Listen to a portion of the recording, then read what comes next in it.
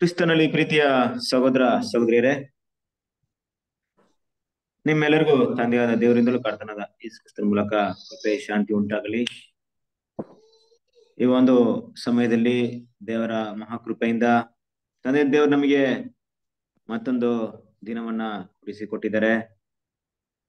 ಯಾಕಂದ್ರೆ ಪ್ರಪಂಚದಲ್ಲಿ ಮನುಷ್ಯರು ಬದುಕೋದು ದೊಡ್ಡ ವಿಷಯವಲ್ಲ, ಆದ್ರೆ ದೇವ್ರ ಮಕ್ಕಳಿಗೆ ಸಿಗುವಂತ ಒಂದೊಂದು ದಿನ ಕೂಡ ಕೃಪೆಯ ದಿನವಾಗಿರುತ್ತೆ ಅಲ್ವಾ. ದೇವರ ಹತ್ರ ಒಡಂಬಡಿಕೆ ಮಾಡ್ಕೊಳ್ಳುವಂತ ದೇವರ ಮಕ್ಕಳ ಒಂದು ಸಮಯ ಅಮೂಲ್ಯವಾಗಿದೆ. ನಿಮ್ಮೆಲ್ರಿಗೂ ಗೊತ್ತಿದೆ, ಕಳೆದ ದಿನಗಳಿಂದ ಇಲ್ಲಿವರೆಗೆ ಅನೇಕ ಭಕ್ತರು ತಮ್ಮ ಓಟವನ್ನ ಕೂಡ ಮುಗಿಸಿದ್ದಾರೆ ಅಂತ ಗೊತ್ತಿದೆ. ಹಾಗೆ ನಮಗೂ ಕೂಡ ಸಮಯ ತುಂಬಾ ಸನ್ನಿಹದಲ್ಲಿ ಇರಬಹುದು. ಆದ್ರೆ ಇಲ್ಲ ಅಂದ್ರೆ ದೇವ್ರು ಏನಪ್ಪ ಮಾಡ್ತಿದ್ರೆ ಅಂದ್ರೆ ನಮ್ಗೆ ಏನೋ ಕೃಪೆನ ಕೊಡ್ತಾ ಇದಾರೆ. ನಾವಿನ್ನೂ ಸತ್ಯವನ್ನ ಕೇಳಿ ಇನ್ನೂ ಬೆಳೆಯೋದಿಕ್ಕೆ ದೇವ್ರು ನಮ್ಗೆ ಒಂದು ದೊಡ್ಡ ಅವಕಾಶವನ್ನ ಕೊಡ್ತಾ ಇದ್ದಾರೆ. ಕರೆಕ್ಟ್ ಅಲ್ವಾ? ಹೌದ್ರಿ. ಆದ್ರಿಂದ ದೇವ್ರ ಮಕ್ಳು ಅದನ್ನ ಮನಸ್ಸಲ್ಲಿ ಇಟ್ಕೊಂಡು ನಮ್ಮ ಒಂದು ಪ್ರತಿ ಒಂದು ಅವಕಾಶ ಕೂಡ ನಮ್ಮ ಕೃಪೆಯಾಗಿದ್ದು ದೇವರ ಸನ್ನಿಧಿಯಲ್ಲಿ, ದೇವರ ಒಂದು ಸ್ವಾರೂಪ್ಯದಲ್ಲಿ, ಕ್ರಿಸ್ತನ ಸ್ವರೂಪದಲ್ಲಿ ಬೆಳೆಯೋದಿಕ್ಕೆ ಆ ಒಂದು ವಿಷಯವನ್ನ ನಾವು ಅರ್ಥ ಮಾಡ್ಕೊಳ್ಳೋಣ. ಓಕೆ, ಹಾಗಾಗಿ ಲಾಸ್ಟ್ ಟೈಮ್ ಅಲ್ಲಿ ನಾವು ನೋಡಿದಂತ ಒಂದು ವಿಷಯ ಏನಪ್ಪಾ ಅಂತ ನೋಡ್ಬೇಕಾದ್ರೆ, ಇಬ್ರಿಯದವರಿಗೆ ಬರೆದಂತ ಪತ್ರಿಕೆ ಎಷ್ಟನೇ ಅಧ್ಯಾಯವನ್ನ ನೋಡಿದ್ವಿ? 4ನೇ ಅಧ್ಯಾಯ. ಹೌದು, 4ನೇ ಅಧ್ಯಾಯದಲ್ಲಿ ಯಾವ ವಾಕ್ಯವನ್ನ ನೋಡಿದ್ವಿ? 4:13. 11ನೇ ವಾಕ್ಯ. ಅದು ಆ ವಾಕ್ಯವನ್ನ ಒಂದ್ಸರಿ ಓದಿ.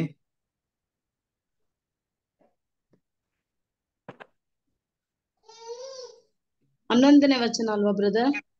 11ರಿಂದ ಓದ್ಕೊಂಬನ್ನಿ. ಆದ್ದರಿಂದ ನಾವು ಆ ವಿಶ್ರಾಂತಿಯಲ್ಲಿ ಸೇರುವುದಕ್ಕೆ ಪ್ರಯಾಸ ಪಡೋಣ. ನಮ್ಮಲ್ಲಿ ಒಬ್ಬರಾದರೂ ಅವರ ಅವಿಧತ್ವವನ್ನು ಅನುಸರಿಸುವವರಾಗಿರಬಾರದು.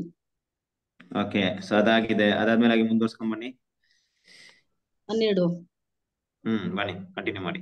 ಯಾಕೆಂದರೆ ದೇವರ ವಾಕ್ಯವು ಸಜೀವವಾದದ್ದು, ಕಾರ್ಯಸಾಧಕವಾದದ್ದು, ಯಾವ ಇಬ್ಬಾಯಿ ಕತ್ತಿಗಿಂತಲೂ ಹದವಾದದ್ದು, ಪ್ರಾಣ ಆತ್ಮಗಳನ್ನು ಕೀಲು ಮಚ್ಚೆಗಳನ್ನು ವಿಭಾಗಿಸುವಷ್ಟು ಮಟ್ಟಿಗೂ ದೂರಿ ಹೋಗುವಂಥದ್ದು, ಹೃದಯದ ಆಲೋಚನೆಗಳನ್ನು ಉದ್ದೇಶಗಳನ್ನು ವಿವಚಿಸುವಂತದ್ದು ಆಗಿದೆ. ಓಕೆ, ಸೊ ಇದೆಲ್ಲ ಆಗಿದೆ ಆಲ್ಮೋಸ್ಟ್. ನಾವು ಈಗ 13ನೇ ವಾಕ್ಯ 14ನೇ ವಾಕ್ಯ ಓದಿ. ಇದು 13 ಎಲ್ಲ ಓದಿದ್ವಿ ಬ್ರದರ್, 14ನೇ ವಚನ ಓದ್ಬೇಕಿತ್ತು. 13ನೇ ವಾಕ್ಯ ಓದಿ. 13. ನಾವು ಯಾವ ಆತನಿಗೆ ಲೆಕ್ಕ ಒಪ್ಪಿಸಬೇಕಾಗಿದೆಯೋ ಆತನ ದೃಷ್ಟಿಗೆ ಸಮಸ್ತವು ಮುಚ್ಚಿ ಮರೆಯಿಲ್ಲದಾಗಿಯೂ ಅಲ್ಲದಾಗಿಯೂ ಅದೇ. ಆತನ ಸನ್ನಿಧಿಯಲ್ಲಿ ಅಗೋಚರವಾಗಿರುವ ಸೃಷ್ಟಿ ಯಾವುದೂ ಇಲ್ಲ. ಓಕೆ, ಸೊ ಇಲ್ಲಿಗೆ ಒಂದು ವಿಷಯವನ್ನ ನಾವು ನಿಲ್ಸಿದ್ವಿ ಅಲ್ವಾ? ನಮ್ಮ ಒಂದು ಟಾಪಿಕ್ ಅನ್ನ ಈ ಒಂದು ವಿಷಯದಲ್ಲಿ ನಿಲ್ಸಿದ್ವಿ. ಸೊ ನಿಮ್ಗೆ ಎಷ್ಟನೇ ವಾಕ್ಯ ಬರ್ತಾ ಇದೆ? ಅದು 13 ಬರ್ತಾ ಇದೆ. 14ನೇ ವಚನದಿಂದ ಓದ್ಬೇಕಾಗಿತ್ತು. ಗುಡ್, ಅಂದ್ರೆ ನಿಮ್ಗೆ ನೆನಪಿರ್ಲಿ ಅಂತ ಇದ್ ಮಾಡ್ತಾ ಇದೀನಿ ಅಷ್ಟೇ. ನನ್ಗೆ ಗೊತ್ತಿದೆ ಯಾವ ಪಾಯಿಂಟ್ ಅಂತ. ಈಗ ನಾವು ನೋಡ್ಬೇಕಾಗಿರೋದು ಯಾವ್ದಪ್ಪ ಅಂತ ನೋಡಿದ್ರೆ 14ನೇ ವಾಕ್ಯ. ಬಟ್ ಇಲ್ಲಿ ಕೆಲವೊಂದು ಪಾಯಿಂಟ್ ಇದೆ, ಅದನ್ನ ನಾವು ನೋಡ್ಬಿಟ್ಟು ಲೈಟ್ ಆಗಿ ಟೆಸ್ಟ್ ಮಾಡೋಣ. ಅಂದ್ರೆ ನಾವು ಯಾವತ್ತನಿಗೆ ಲೆಕ್ಕ ಒಪ್ಪಿಸಬೇಕಾಗಿದೆಯೋ ಆತನ ದೃಷ್ಟಿಗೆ ಸಮಸ್ತವು ಮುಚ್ಚುಮರೆ ಇಲ್ಲದಾಗಿಯೂ ಬಯಲಾದದಾಗಿಯೂ ಇದೆ. ಆತನ ಸನ್ನಿಧಿಯಲ್ಲಿ ಅಗೋಚರವಾಗಿರುವ ಸೃಷ್ಟಿ ಒಂದು ಇಲ್ಲ. ಹಾಗಾಗಿ ಈ ಒಂದು ವಿಷಯವನ್ನ ನಾವು ಲಾಸ್ಟ್ ಟೈಮ್ ಕೂಡ ನೋಡಿದ್ವಿ. ಅಂದ್ರೆ ದೇವ್ರ ವಾಕ್ಯ, ದೇವ್ರು ನಮ್ಮ ಹೃದಯವನ್ನು ನೋಡ್ತಾರೆ. ನಾವು ಯಾವುದೇ ಒಂದು ಸನ್ನಿವೇಶದಲ್ಲಿ ಕೂಡ ದೇವ್ರ ಮುಂದೆ ನಮ್ಮ ಒಂದು ವಿಷಯವನ್ನ ದೇವರ ಮುಂದೆ ತೋರ್ಪಡಿಸೋದಕ್ಕೆ ತುಂಬಾ ನಾವು ಗಮನ ಕೊಡ್ಬೇಕು ಅನ್ನೋದು. ಅಂದ್ರೆ ಮನುಷ್ಯರ ಮುಂದೆ ಅಲ್ಲ, ದೇವರ ಮುಂದೆ. ಯಾಕೆಂತ ನೋಡಿದ್ರೆ ಕೆಲವೊಂದು ಪಾಯಿಂಟ್ ಇದೆ, ಕೆಲವೊಂದು ವಿಷಯವನ್ನು ಕೂಡ ನಾನು ಲಾಸ್ಟ್ ಟೈಮ್ ಸ್ಟಡಿ ಮಾಡಕ್ಕಾಗಿಲ್ಲ. ಏನಪ್ಪಾ ಅಂದ್ರೆ ತಂದೆಯ ದೇವ್ರು ನಮ್ಮನ್ನ ಎಲ್ಲವನ್ನ ಗಮನಿಸ್ತಾ ಇದ್ದಾರೆ, ನಾವ್ ಏನೇ ಮಾಡಿದ್ರು. ಅದಕ್ಕೆ ಪ್ರಸಂಗಿಯಲ್ಲಿ ಒಂದು ವಿಷಯ ಹೇಳ್ತಾ ಇದ್ದಾರೆ, ಅಂತ ಹೇಳ್ತಿದ್ದಾರೆ. ಅಂದ್ರೆ ಪ್ರಸಂಗಿ 5ನೇ ಅಧ್ಯಾಯ 2ನೇ ವಚನವನ್ನು ಓದಿ. ಪ್ರಸಂಗಿ 5ನೇ ಅಧ್ಯಾಯ 2ನೇ ವಚನ.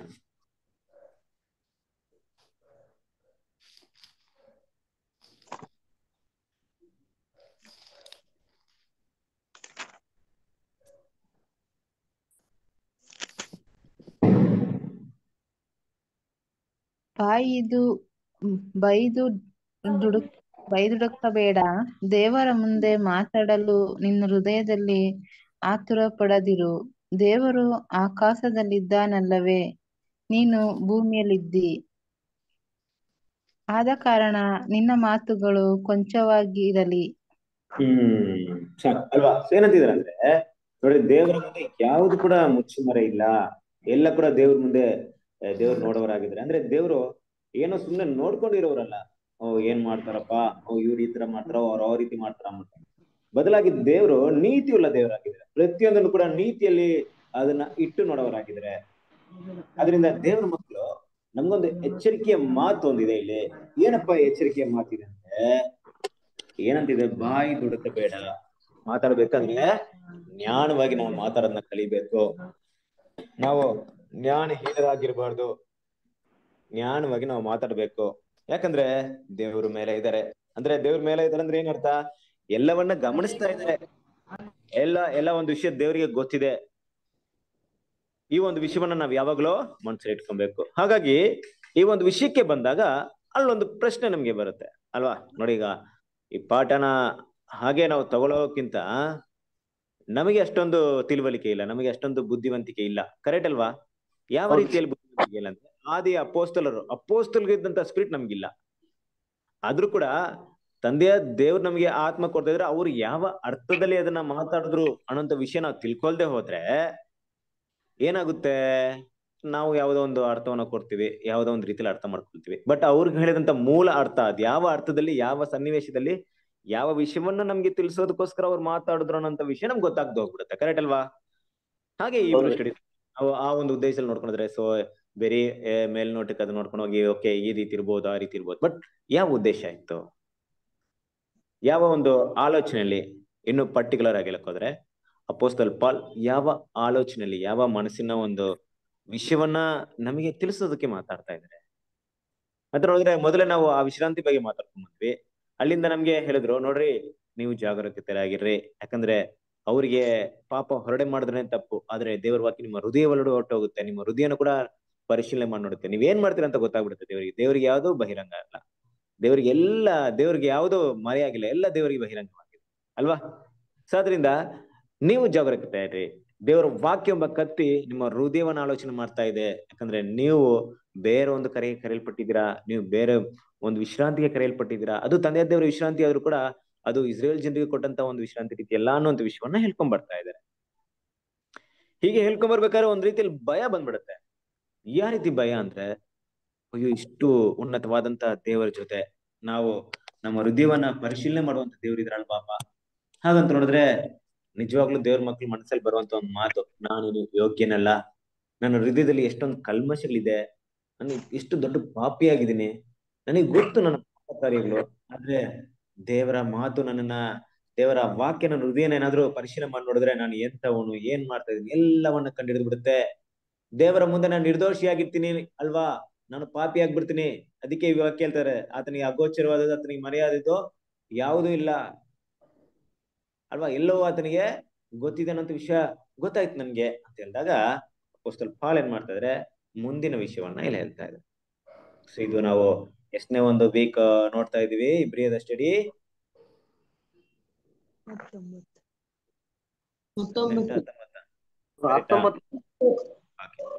ಇಲ್ಲಿ ಬರುವಂತ ವಿಷಯ ಏನಪ್ಪಾ ಅಂದ್ರೆ, ಇಬ್ರಿಯದವರಿಗೆ 4ನೇ ಅಧ್ಯಾಯ 14ನೇ ವಚನ. ಇಬ್ರಿಯದವರಿಗೆ 4ನೇ ಅಧ್ಯಾಯ 14ನೇ ವಚನ. ಆಕಾಶ ಮಂಡಲಗಳನ್ನು ದಾಟಿ ಹೋದ ದೇವಕುಮಾರನಾದ ಯೇಸುವೆಂಬ ಶ್ರೇಷ್ಠ ಮಹಾಯಾಜಕನು ನಮಗಿರುವುದರಿಂದ ನಾವು ಮಾಡಿರುವ ಪ್ರತಿಜ್ಞೆಯನ್ನು ಬಿಡದೆ ಹಿಡಿಯೋಣ. ತುಂಬಾ ಮುಖ್ಯವಾದಂತ ಒಂದು ಪಾಯಿಂಟ್. ಯಾವ ರೀತಿ ಮುಖ್ಯ ಅಂದ್ರೆ, ನಿಜವಾಗ್ಲೂ ತುಂಬಾ ಸಂತೋಷವಾಗುತ್ತೆ ಮನಸ್ಸಲ್ಲಿ. ಯಾಕಂದ್ರೆ ನೀವು ಇದನ್ನ ಅರ್ಥ ಮಾಡ್ಕೊಂಡಾಗ, ನೀವು ಜೊತೆಗೆ ಪ್ರಯಾಣ ಮಾಡಿದಾಗ, ಈ ವಿಷಯವನ್ನ ಕೇಳಿದಾಗ, ಒಂದು ವೇಳೆ ನನಗಿಂತ ಹೆಚ್ಚಾದ ದೇವರ ಆತ್ಮ ದೇವರಿಗೆ ಕೊಟ್ಟರು ಕೂಡ ತುಂಬಾ ಸಂತೋಷ ಪಡ್ತೀನಿ. ಯಾಕೆಂದ್ರೆ ಈ ಒಂದು ಸತ್ಯ ವಾಕ್ಯದಲ್ಲಿ ಅಷ್ಟೊಂದು ಆಳವಾದ ಅರ್ಥವಿದೆ. ಒಂದ್ ವೇಳೆ ನನಗಿಂತ ಇನ್ನೂ ನೀವು ಡೀಪ್ ಆಗಿ ಆ ವಿಷಯವನ್ನ ಅರ್ಥ ಮಾಡ್ಕೊಂಡ್ರು ಕೂಡ ತುಂಬಾ ಸಂತೋಷವಾಗುತ್ತೆ. ಆದ್ರೆ ಅರ್ಥ ಮಾಡ್ಕೊಳ್ದೆ ಮಾತ್ರ ಇರೋಕ್ ಹೋಗ್ಬೇಡಿ. ಯಾಕಂದ್ರೆ ತುಂಬಾ ಮುಖ್ಯವಾದಂತ ಒಂದು ಪಾಯಿಂಟ್. ಏನಂತಿದ್ರೆ ಅಂದ್ರೆ, ಇದನ್ನ ನಾವು KJV ತಗೊಂಡಿದ್ವಿ. ಇಲ್ಲಿ ನೀವು BSc ವರ್ಷ ನೋಡ್ಬೇಕಾದ್ರೆ, ಆಕಾಶ ಮಂಡಲಗಳನ್ನು ದಾಟಿ ಹೋದ ದೇವಕುಮಾರನಾದ ಶ್ರೇಷ್ಠ ಯೇಸು ಎಂಬ ಶ್ರೇಷ್ಠ ಮಹಾಯಾಜಕನು ನಮಗಿರುವುದರಿಂದ ನಾವು ಮಾಡಿರೋ ಪ್ರತಿಜ್ಞೆಯನ್ನು ಬಿಡದೆ ಹಿಡಿಯೋಣ. ಯಾಕೆ ಮೇಲೆ ಈ ಪಾಯಿಂಟ್ ನ ಮಾತಾಡಿ, ಕೆಳಗಡೆ ಈ ಪಾಯಿಂಟ್ ಮಾತಾಡ್ತಿದ್ರೆ, ಮೇಲೆ ಈ ರೀತಿಯಾದಂತ ಒಂದು ವಾಕ್ಯ ಮಾತಾಡಿ, ಕೆಳಗೆ ಇಂಥ ಒಂದು ವಾಕ್ಯವನ್ನು ಯಾಕೆ ಮಾತಾಡ್ತಾ ಇದ್ದಾರೆ? ಮೇಲೆ ಯಾವ ರೀತಿ ವಾಕ್ಯವನ್ನು ಮಾತಾಡಿದ್ರು? ಮೇಲೆ ನೋಡಿ ಮಾತಾಡ್ಬೇಕಾದ್ರೆ ಯಾವ ರೀತಿ ಮಾತಾಡೋದು ನೋಡ್ರಿ. ದೇವ್ರಿಗೆ ಯಾವ್ದು ಮರೆ ಇಲ್ಲ, ಎಲ್ಲ ಗೊತ್ತಿದೆ. ಅದು ಯಾವ ರೀತಿ ಇತ್ತು ಅಂದ್ರೆ, ನಾಟಕ ಮಾಡ್ತೀರಾ, ವೇಷ ಹಾಕ್ತೀರಾ, ದೇವ್ರ ಮುಂದೆ ನಾಟಕ ಮಾಡಕ್ ಹೋಗ್ತೀರಾ, ದೇವ್ರಿಗೆಲ್ಲ ಗೊತ್ತು ಅನ್ನೋ ರೀತಿಯಲ್ಲಿ ಇದೆ ಆ ವಾಕ್ಯ. ಆ ವಾಕ್ಯದ ವಿಷಯಗಳು ಹೇಗಿದೆ ಅಂತ ನೋಡಿದ್ರೆ ಆ ರೀತಿ ಇದೆ ಅಲ್ವಾ? ದೇವ್ರ ಮುಂದೆ ಜಾಗರೂಕತೆ, ದೇವ್ರ ಜೊತೆ ದೇವ್ರ ಮುಂದೆ ಹುಷಾರಾಗಿರಿ, ದೇವ್ರಿಗೆ ಗೊತ್ತಿಲ್ಲ ಅಂತ ಏನು ಮಾಡಕ್ ಹೋಗ್ಬೇಡಿ ಅನ್ನೋ ಅಂತ ರೀತಿಲ್ಲ ವಾಕ್ಯ ಹೇಳ್ಬಿಟ್ಟು ನೆಕ್ಸ್ಟ್ ವಾಕ್ಯನ ಈ ರೀತಿ ಹೇಳ್ತಾ ಇದೆ. ಏನಂತ? ಆಕಾಶ ಮಂಡಲವನ್ನು ದಾಟಿ ಹೋದ ದೇವಕುಮಾರನಾದ ಯೇಸು ಎಂಬ ಶ್ರೇಷ್ಠ ಮಹಾಯಾಜಕ ನಮಗಿರುವುದರಿಂದ ನಾವು ಮಾಡಿರೋ ಪ್ರತಿಜ್ಞೆಯನ್ನು ಬಿಡದೆ ಹಿಡಿಯೋಣ. ಅಂದ್ರೆ ನಾವು ಮಾಡಿದಂತ ಪ್ರತಿಜ್ಞೆ ಅಂತ ಬಂದಾಗ ನಮ್ಮ ಒಡಂಬಡಿಕೆ ಇರ್ಬಹುದು. ಒಡಂಬಡಿಕೆ ಅಂದಾಗ ನಾವು ದೇವ್ರ ಜೊತೆ ಮಾಡುವಂತ ಒಂದು ಕಾನ್ಸಿಗ್ರೇಷನ್ ಲೈಫ್ ಇರ್ಬೋದು. ದೇವರಿಗೆ ನಾನು ನೆರವೇರಿಸ್ತೀನಿ ಅಂತ ದೇವ್ರ ಮುಂದೆ ನಾವು ಮಾಡಿದಂತ ಆ ಒಂದು ವಿಷಯವನ್ನ ಇಲ್ಲಿ ಮಾತಾಡ್ತಾ ಇದ್ದಾರೆ. ನಾವೆಲ್ಲರೂ ಮಾಡಿದೀವಲ್ಲ ಪ್ರತಿಜ್ಞೆ. ಸೊ ಪ್ರತಿಜ್ಞೆ ಅಂದ್ರೆ ದೇವ್ರ ನಾನು ಇದನ್ನ ಮಾಡ್ತೀನಿ, ನಿಮ್ಗೋಸ್ಕರ ಮಾಡ್ತೀನಿ. ವಾಲಂಟ್ರಿಯಾಗಿ ಬಂದಿದ್ದೀವಿ, ಯಾರು ಕೂಡ ನಮ್ನ ಫೋರ್ಸ್ ಮಾಡ್ಲಿಲ್ಲ. ಫೋರ್ಸ್ ಅಂದ್ರೆ ಬಲವಂತ ಮಾಡಿ ಭಯ ಹುಡ್ಸಿ ಕರೆದಿಲ್ಲ, ಅಲ್ಲ ನಮ್ಗೇನೋ ಅವಶ್ಯಕತೆ ಇತ್ತು ಅಂತ ಬರಲಿಲ್ಲ. ನಮ್ಮ ಕಾನ್ಸಂಟ್ರೇಷನ್ ಮೂಲ ಅರ್ಥ ಏನಪ್ಪಾ ಅಂದ್ರೆ, ಹೆಸರು ಕ್ರೈಸ್ತರ ರೀತಿಯಲ್ಲಿ ನಾವು ಮಾಡ್ಕೊಂಡಿಲ್ಲ. ಹೆಸರು ಕ್ರೈಸ್ತರೇನು, ಅಯ್ಯೋ ನರಕದಲ್ಲಿ ಹಾಕ್ಬಿಡ್ತಾರೋ, ದೇವ್ರ ನಮ್ದ ಇದ್ರೆ ಅಯ್ಯೋ ಸತ್ತೋಗ್ನಲ್ಲಿ ನರಕ ಹೋಗ್ಬಿಡ್ತಾ, ಅಯ್ಯೋ ಬೇಡಪ್ಪ ಯೇಸು ಕ್ರಿಸ್ತನಂತೆ ಅಂತ ಭಯದಲ್ಲಿ ನಾವ್ ಯಾರು ಬರಲಿಲ್ಲ. ಭಯ ತೆಗ್ದಾಕ್ಬಿಟ್ರು, ಭಯನೇ ಇಲ್ಲ. ಎರಡನೇದು, ಅಪ್ಪ ದೇವ್ರ ಹತ್ರ ಹೋದ್ರೆ ಒಳ್ಳೆ ಆಶೀರ್ವಾದ ಬರುತ್ತಪ್ಪ ನಮ್ಗೆ, ನಾವು ಚೆನ್ನಾಗಿರ್ತೀವಿ ಭೂಮಿಯಲ್ಲಿ ಅನ್ನೋ ಭಾವನೆಯಲ್ಲಿ ನಾವು ಬಂದಿಲ್ಲ. ಇದೆರಡೂ ಇಲ್ಲ ನಮ್ಗೆ, ಭಯನೂ ಇಲ್ಲ, ಏನಾದ್ರೂ ಸಿಗುತ್ತೆ ಅಂತ ಬರಲಿಲ್ಲ. ಖಂಡಿತ ಆ ರೀತಿ ಬಂದ್ರೆ ಅದು ಕಾನ್ಸಂಟ್ರೇಷನ್ ಅಲ್ಲ, ಅದು ಮನಸ್ಸಲ್ಲಿ ಇಟ್ಕೊಳ್ಳಿ. ನಾವು ಮಾಡಿದಂತ ಕಾನ್ಸಂಟ್ರೇಷನ್ ವಾಲಂಟ್ರಿ ಅಂದ್ರೆ ಮನಪೂರ್ವಕವಾಗಿ, ನನಗ್ ಭಯ ಇಲ್ಲ, ನನ್ನ ಲೋಕದಲ್ಲಿ ಚೆನ್ನಾಗಿದೆ, ನನಗಿರೋದು ಇದೆ, ಬಟ್ ಆದ್ರೂ ಕೂಡ ನನ್ನನ್ನ ದೇವರಿಗೆ ಸಜೀವ ಯಜ್ಞವಾಗಿ ಅರ್ಪಣೆ ಮಾಡ್ತೀನಿ ಅನ್ನೋ ರೀತಿಯಲ್ಲಿ ನಾವೆಲ್ಲ ಏನ್ ಮಾಡಿದೀವಿ ಅಂದ್ರೆ ಇಲ್ಲಿ ಬಂದಿದ್ದೀವಿ ಅಲ್ವಾ? ಇದು ನಾವು ಮಾಡಿದಂತ ಪ್ರತಿಜ್ಞೆ. ಆದ್ರೆ ನಮ್ಮ ಪ್ರತಿಜ್ಞೆ ಅಂತ ಬಂದಾಗ ನೋಡಿ, ನಾವು ಪ್ರತಿಜ್ಞೆ ಮಾಡಕ್ಕಿಂತ ಮೊದ್ಲು, ನಾವು ಒಡಂಬಡಿಕೆ ಮಾಡಕ್ಕಿಂತ ಮೊದ್ಲು ನಮ್ಗೆ ಯಾವುದೇ ರೀತಿಯ ನಿರ್ಬಂಧವಿಲ್ಲ, ರೆಸ್ಟ್ರಿಕ್ಷನ್ ಇಲ್ಲ, ಇದನ್ನ ಮಾಡ್ಲೇಬೇಕಂತ ಕಡ್ಡಾಯ ಇಲ್ಲ. ಈ ಪಾಯಿಂಟ್ ನ ತುಂಬಾ ಚೆನ್ನಾಗಿ ಅರ್ಥ ಮಾಡ್ಕೊಳ್ಳಿ. ನಾವು ಒಡಂಬಡಿಕೆ ಮಾಡಕ್ಕಿಂತ ಮೊದಲು ನಮಗೆ ಇದೇ ಮಾಡ್ಬೇಕು, ಹೀಗೆ ಮಾಡ್ಬೇಕಂತ ಯಾವುದೇ ರೀತಿ ನಿರ್ಬಂಧವಿಲ್ಲ. ದೇವರ ವಿಷಯಗಳಲ್ಲಿ ಮಾತಾಡ್ತಾ ಇದೀನಿ. ಆದ್ರೆ ನಾವು ಒಡಂಬಡಿಕೆ ಮಾಡ್ಬಿಟ್ರೆ ಅದನ್ನ ನೆರವೇರಿಸಲೇಬೇಕು, ಯಾವುದೇ ಕಾರಣಕ್ಕೂ ಅದನ್ನ ನೆರವೇರಿಸ್ಬೇಕು. ಆ ರೀತಿಯಾದಂತ ನಿರ್ಬಂಧ ಇದೆ ನಮಗೆ. ಇಲ್ಲದಿದ್ರೆ ಮಾಡದೇ ಇದ್ಬಿಡ್ಬೋದು. ಆದ್ರೆ ಮಾಡ್ಬಿಟ್ಟಾಗಿದ್ರೆ ಅಂದ್ರೆ ದೇವರಿಗೆ ನಾನು ಒಪ್ಪಿಸ್ಕೊಟ್ಬಿಟ್ಟಿದ್ರೆ, ನನ್ ಮಾತು ಕೊಟ್ಬಿಟ್ಟಿದ್ರೆ, ನನ್ನ ಒಡಂಬಡಿಕೆನ ದೇವರ ಹತ್ರ ಮಾಡ್ಕೊಂಡ್ಬಿಟ್ಟಿದ್ರೆ, ನನ್ನ ಏನೇ ಕಷ್ಟಗಳು ಬಂದ್ರು, ಏನೇ ಆಗಿದ್ರು, ಏನ್ ಬೇಕಾದ್ರೆ ಆಗ್ಬೋದು ಪ್ರಪಂಚದಲ್ಲಿ, ಆದ್ರೆ ನಮ್ಮ ಮಾತನ್ನ ನೆರವೇರಿಸ್ಬೇಕು. ಸೊ ನಾವು ಒಡಂಬಡಿಕೆ ಮಾಡ್ಕೊಂಡಾಗ ದೇವರ ಹತ್ರ, ದೇವರೇ ನನ್ನ ನೀವು ಎಷ್ಟು ದಿನ ಐಶ್ವರ್ಯವಂತರಾಗಿ ಇಟ್ಟಿರ್ತೀರೋ, ನನಗೆ ಸಮೃದ್ಧಿಯ ಅಂತ ಒಂದು ಐಶ್ವರ್ಯ ಪ್ರತಿಯೊಂದನ್ನು ಕೊಡ್ತಿರೋ, ಅಲ್ಲಿವರೆಗೂ ನಿಮ್ಮ ಒಡಂಬಡಿಕೆನ ಕೈಗೊಳ್ತೀವಿ ಅಂತ ಏನಾದ್ರು ಹೇಳಿದೀವಾ?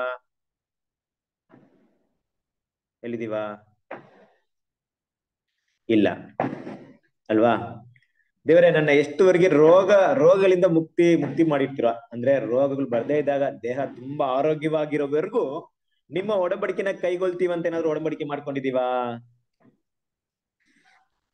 ಇಲ್ಲ ಅಲ್ವಾ? ಕೇಳಿಸ್ತಾ ಇದೆಯಾ ನಾನು ಮಾತಾಡ್ತಿರೋದು ನಿಮ್ಗೆ? ಹೌದು ಬ್ರದರ್. ಇಲ್ಲ ನಾವ್ ಆ ರೀತಿ ಎಲ್ಲ ಕಡೆ ಈಗ ನೋಡಿ, ಈ ಒಂದು ಹಬ್ಬದಲ್ಲಿರೋದ್ರಿಂದ ಎಲ್ಲಾ ಕಡೆ ನಮ್ಗೆ ಅಡೆತಡೆಗಳು ತುಂಬಾ ಇರುತ್ತೆ. ಅದ್ರೂ ಪರವಾಗಿಲ್ಲ, ಹೀಗೆ ನಾವು ಹೋಗ್ಬೇಕು. ಎಲ್ಲಾ ಸರಿಯಾಗಿದ್ದು ನಾವು ಕಲಿಬೇಕಂತಿಲ್ಲ, ಕಷ್ಟಗಳಲ್ಲೇ ಕಲಿಬೇಕು. ಅದೇ ದಾರಿ ಇರೋದೀಗ. ಕಲಿಯೋಣ. ಪಟಾಕಿ ನೋಡಿದ್ರೆ ನಿಮ್ಗೆ ಡಿಸ್ಟರ್ಬೆನ್ಸ್ ಆಗ್ತಾ ಇದೆ ಅನ್ನೋದು ಗೊತ್ತಿಲ್ಲ ನನಗೆ. ಕ್ಲಿಯರ್ ಇದೆಯಾ? ವಾಯ್ಸ್ ಕ್ಲಿಯರ್ ಇದೆಯಾ?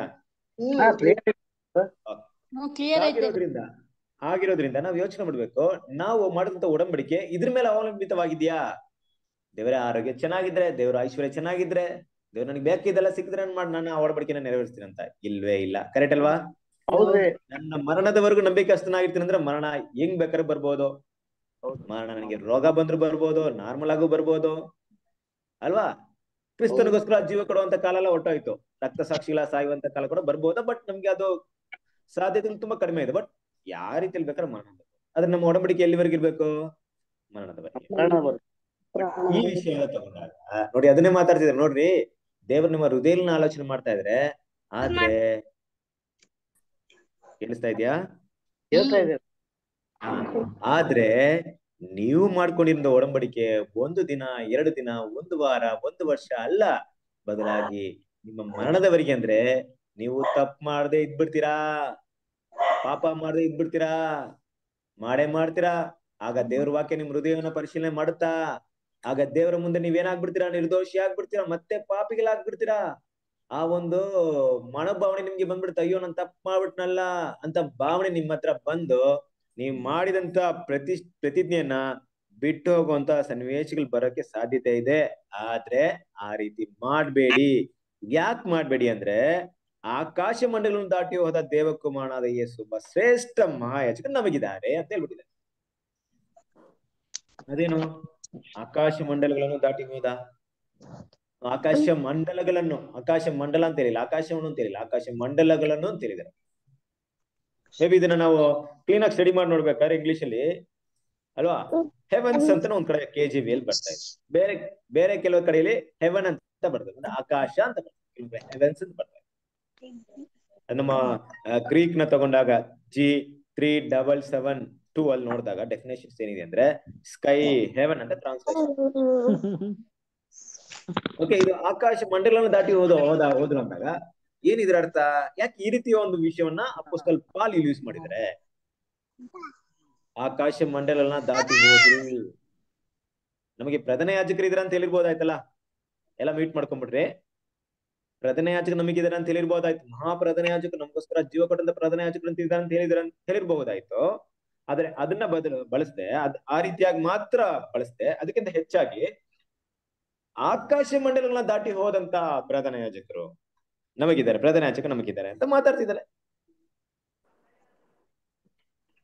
ಆದ್ರಿಂದ ನಾವು ಮಾಡಿದ ಪ್ರತಿಜ್ಞೆನ ಬಿಡದೆ ಇಟ್ಕೊಳ್ಳಿ. ಅವ್ರು ಇದಾರಲ್ವಾ, ಆಕಾಶ ಮಂಡಲವನ್ನು ದಾಟಿ ಹೋದಂತ ಪ್ರಧಾನ ಯಾಜಕ ನಮಗಿದಾರಲ್ವಾ, ಆ ರೀತಿ ಹೇಳ್ತಾರೆ. ಅಂದ್ರೆ ಏನಿದೆ ಅದ್ರಲ್ಲಿ ಒಂದು ವಿಶೇಷತೆ? ಆಕಾಶ ಮಂಡಲ ದಾಟಿ ಹೋದಂತ ಪ್ರಧಾನ ಯಾಜಕರು ಇರೋದ್ರಿಂದ ನಮ್ಗೇನು ಒಂದು ದೊಡ್ಡ ಒಂದು ಅಂದ್ರೆ ದೊಡ್ಡ ಒಂದು ಅವಕಾಶ ಇದೆ, ಏನೊಂದು ಆಶೀರ್ವಾದ ಇದೆ. ಯಾಕೆ ಈ ರೀತಿ ಮಾತಾಡ್ತಾ ಇದಾರೆ ಅಪೊಸ್ತಲ ಪಾಲ್? ಒಂದು ವೇಳೆ ಆಕಾಶ ಮಂಡಲ ಅಂತ ತಗೊಂಡಾಗ, ಯಾಕಂದ್ರೆ ನಮ್ಮ ವರ್ಷನ್ಸ್ ಅನ್ನ ತಗೊಂಡಾಗ ಬೇರೆ ಬೇರೆ ವರ್ಷನ್ ನೋಡಿದಾಗ ಆಕಾಶ ಅಂತಿದೆ, ಆಕಾಶ ಮಂಡಲಗಳನ್ನು ಅಂತಿದೆ. ಅಂದ್ರೆ ಏನಾಯ್ತು, ಬಹುವಚನದಲ್ಲಿ ಬಂತು, ಏಕವಚನ ಬರಲಿಲ್ಲ. ಆಕಾಶ ಅಂದ್ರೆ ಓಕೆ, ಇಲ್ಲಿಂದ ಪರಲೋಕ. ಆಕಾಶ ಮಂಡಲಗಳನ್ನು ಅಂದ್ರೆ ಏನು 2-3 ಆಕಾಶಗಳಿದ್ಯಾ ಅಲ್ವಾ? ಸೊ ನಮ್ಗೆ ಗೊತ್ತಿದೆ ಆಕಾಶಗಳಂದ್ರೆ. ಸತ್ಯವೇದದಲ್ಲಿ ನಾವು 3 ಲೋಕ ಪಾಠ ಕೇಳಿದೀವಿ. ಕಣ್ಣಿಗೆ ಕಾಣಿಸುವಂತ ಆಕಾಶ ಬೇರೆ, ಸೈತಾನನ ಒಂದು ಆಡಳಿತ ಇರುವಂತ ವಿಷಯ ಬೇರೆ, ಪರಲೋಕ ಬೇರೆ ಅಂತ ನಮ್ಗೆ ಗೊತ್ತಿದೆ. ಹೌದು. ಬಟ್ ಆಗ ನೋಡ್ಬೇಕಾದ್ರೆ ಆಕಾಶ ಮಂಡಲಗಳನ್ನು ಅಂತ ತಗೊಂಡಾಗ ನಮ್ಗೇನೋ ಒಂದು ವಿಷಯ ನೆನಪು ಬರ್ಬೋದು ಅಲ್ವಾ? ಬರೀ ಆಕಾಶ ಅಂದ್ರೆ ಏನರ್ಥ ಬರುತ್ತೆ? ನಮ್ಮ ಒಂದು ಸ್ಪಿರಿಚುವಲ್ ಅಂದ್ರೆ ಆತ್ಮಿಕವಾದ ಅರ್ಥದಲ್ಲಿ ನಾವು ಗಮನದಲ್ಲಿ ಆಕಾಶ ಅಂದ್ರೆ ನಮಗೆ ಯಾವ ಅರ್ಥವನ್ನ ಕೊಡ್ತಾ ಇದೆ ಅಂದ್ರೆ, ಒಂದು ಈ ಲೋಕದಲ್ಲಿರುವಂತ ಅಂದ್ರೆ ಆಕಾಶ ಮಂಡಲದಲ್ಲಿರುವಂತ ಅಧಿಕಾರ. ನೋಡ್ರಿ, ಈಗ ತಂದೆ ದೇವರು ಎಲ್ಲದಕ್ಕಿಂತ ಸರ್ವಶ್ರೇಷ್ಠದಲ್ಲಿದ್ದಾರ. ಬಟ್ ಅವ್ರ ಕೆಲವೊಂದು ಸಿಸ್ಟಮ್ಸ್ ಇದೆ. ಆ ಸಿಸ್ಟಮ್ಸ್ ಯಾವ ರೀತಿ ಇದೆ ಅಂದ್ರೆ, ಕಳಸದವರಿಗೆ 1ನೇ ಅಧ್ಯಾಯ 16ನೇ ವಾಕ್ಯವನ್ನು ಓದಿ. ಕಳಸದವರಿಗೆ 1ನೇ ಅಧ್ಯಾಯ 16ನೇ ವಾಕ್ಯ.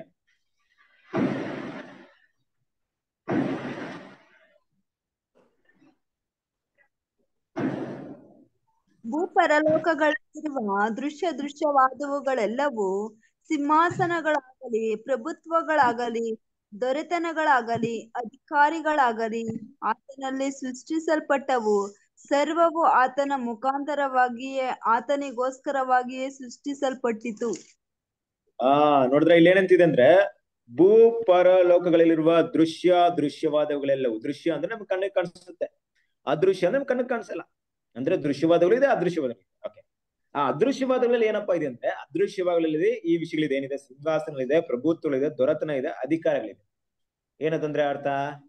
ಇದೆಲ್ಲ ಏಂಜಲಿಕ್ ಆರ್ಡರ್, ದೂತರ ಒಂದು ಆರ್ಡರ್ ಲೆವೆಲ್. ಅದು ಅಂದ್ರೆ ದೊಡ್ಡ ಸ್ಥಿತಿಯಲ್ಲಿರುವಂತ ದೂತರು ಇದ್ದಾರೆ, ಅವ್ರ ಕೆಳಗಡೆ ಪ್ರಭುತ್ವ ಅನ್ನುವಂತ ದೂತರು ಇದ್ದಾರೆ, ಮತ್ತೆ ಅವ್ರ ಕೆಳಗಡೆ ದೊರೆತನ ಅಂತ ದೂತರು ಇದ್ದಾರೆ, ಅದ್ರ ಕೆಳಗಡೆ ಅಧಿಕಾರಿಗಳಂತ ದೂತರು ಇದ್ದಾರೆ. ಈ ತರ ಅಥಾರಿಟೀಸ್ ಇದೆ.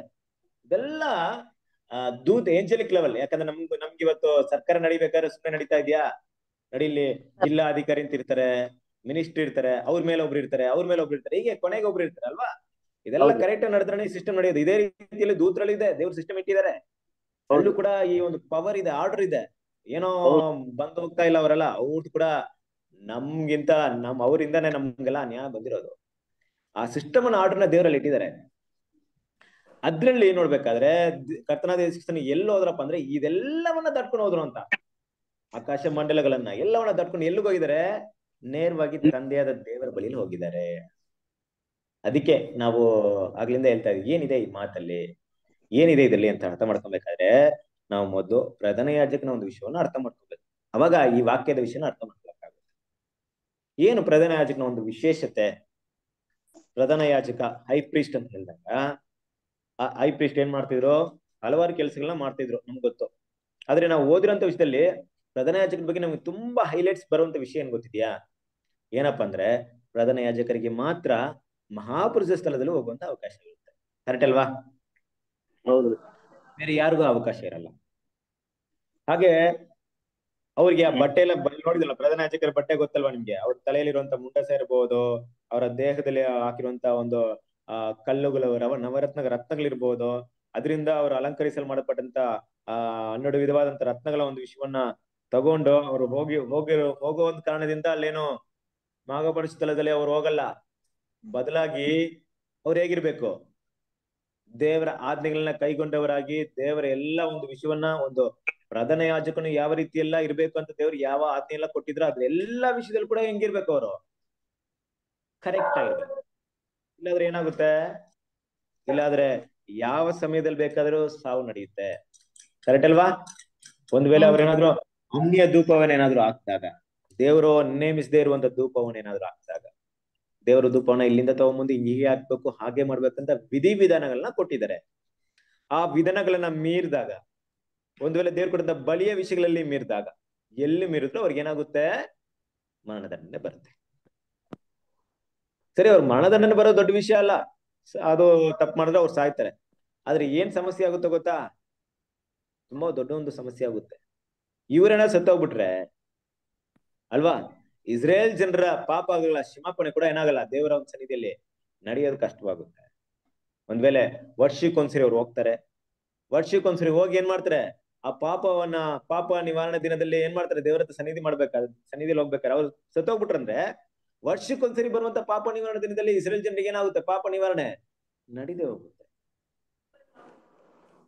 ಹಾಗೆ ಇಡೀ ಇಸ್ರೇಲ್ ಜನರ ಪಾಪವನ್ನ ಕ್ಷಮಾಪಣೆ ಮಾಡ್ಬೇಕಾದ್ರೆ ಆ ಹೈ ಪ್ರೀಸ್ಟ್, ಆ ಪ್ರಧಾನ ಯಾಜಕರು ಹೇಗಿರ್ಬೇಕಾಯ್ತು?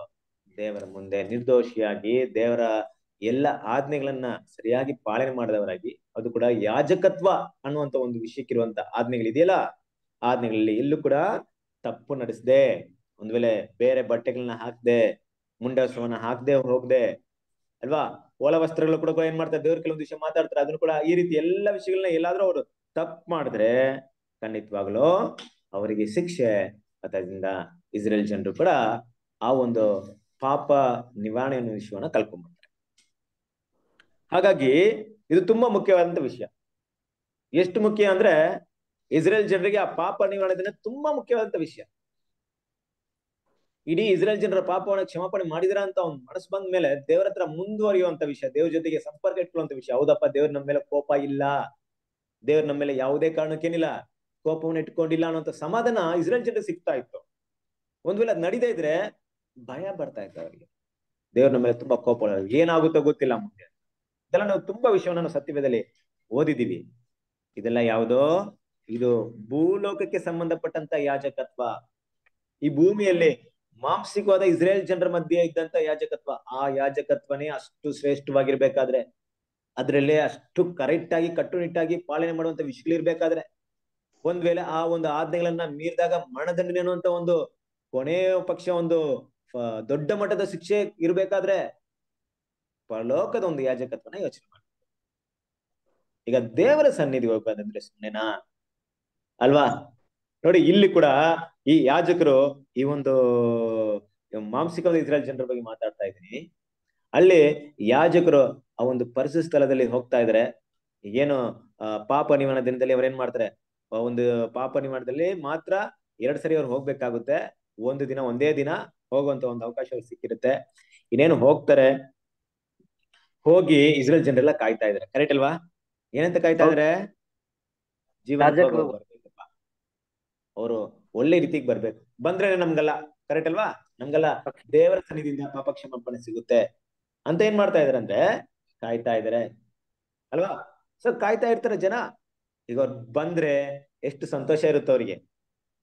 ಬಂದ್ರಪ್ಪ, ಪ್ರಧಾನ ಯಾಜಕರು ಬಂದ್ರು, ದೇವರ ಸನ್ನಿಧಿಯಿಂದ ತಗೊಂಬಂದ್ರು, ಆ ರಕ್ತವನ್ನ ಚಿಮುಕಿಸ್ತಾರೆ, ನಮ್ಗೆ ಪಾಪ ನಿವಾರಣೆ ಸಿಗುತ್ತೆ, ಎಷ್ಟು ಸಂತೋಷ ಇರುತ್ತಲ್ಲ ಅವ್ರಿಗೆ.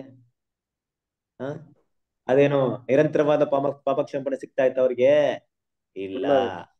ಸಿಕ್ತಂತ ಪಾಪ ನಿವಾರಣೆ ತಾತ್ಕಾಲಿಕವಾದದ್ದು, ಶಾಶ್ವತವಾದದ್ದಲ್ಲ. ಆದ್ರೆ ಇಡೀ ಲೋಕದ ಪಾಪವನ್ನ ತೆಗೆದಾಕಕ್ಕೆ ದೇವರು ಒಬ್ಬ ಪ್ರಧಾನ ಯಾಜಕನ ಭೂಮಿ ಕಳಿಸ್ಬೇಕಾದ್ರೆ ಈಗ ಅವರು ಇದನ್ನ ಎತ್ಕೊಂಡು ಎಲ್ಲಿ ಹೋಗ್ಬೇಕು? ಯಾರ ಒಂದು ಸ್ಥಾನಕ್ಕೆ ಹೋಗ್ಬೇಕು?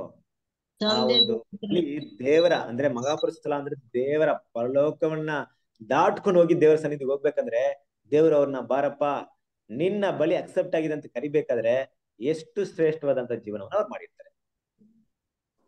ಒಂದ್ ವೇಳೆ ಅವ್ರು ಹೋಗಿಲ್ಲ ಅಂದ್ರೆ ಇದೇ ಅರ್ಥದಲ್ಲಿ ಈಗ ಮಾತಾಡ್ತಿರೋದು. ಎದ್ರುಕೊಂಬೇಡಿ, ನಮ್ಮ ಪ್ರಧಾನ ಯಾಜಕರು ಹೆಂಗಿದ್ದಾರೆ?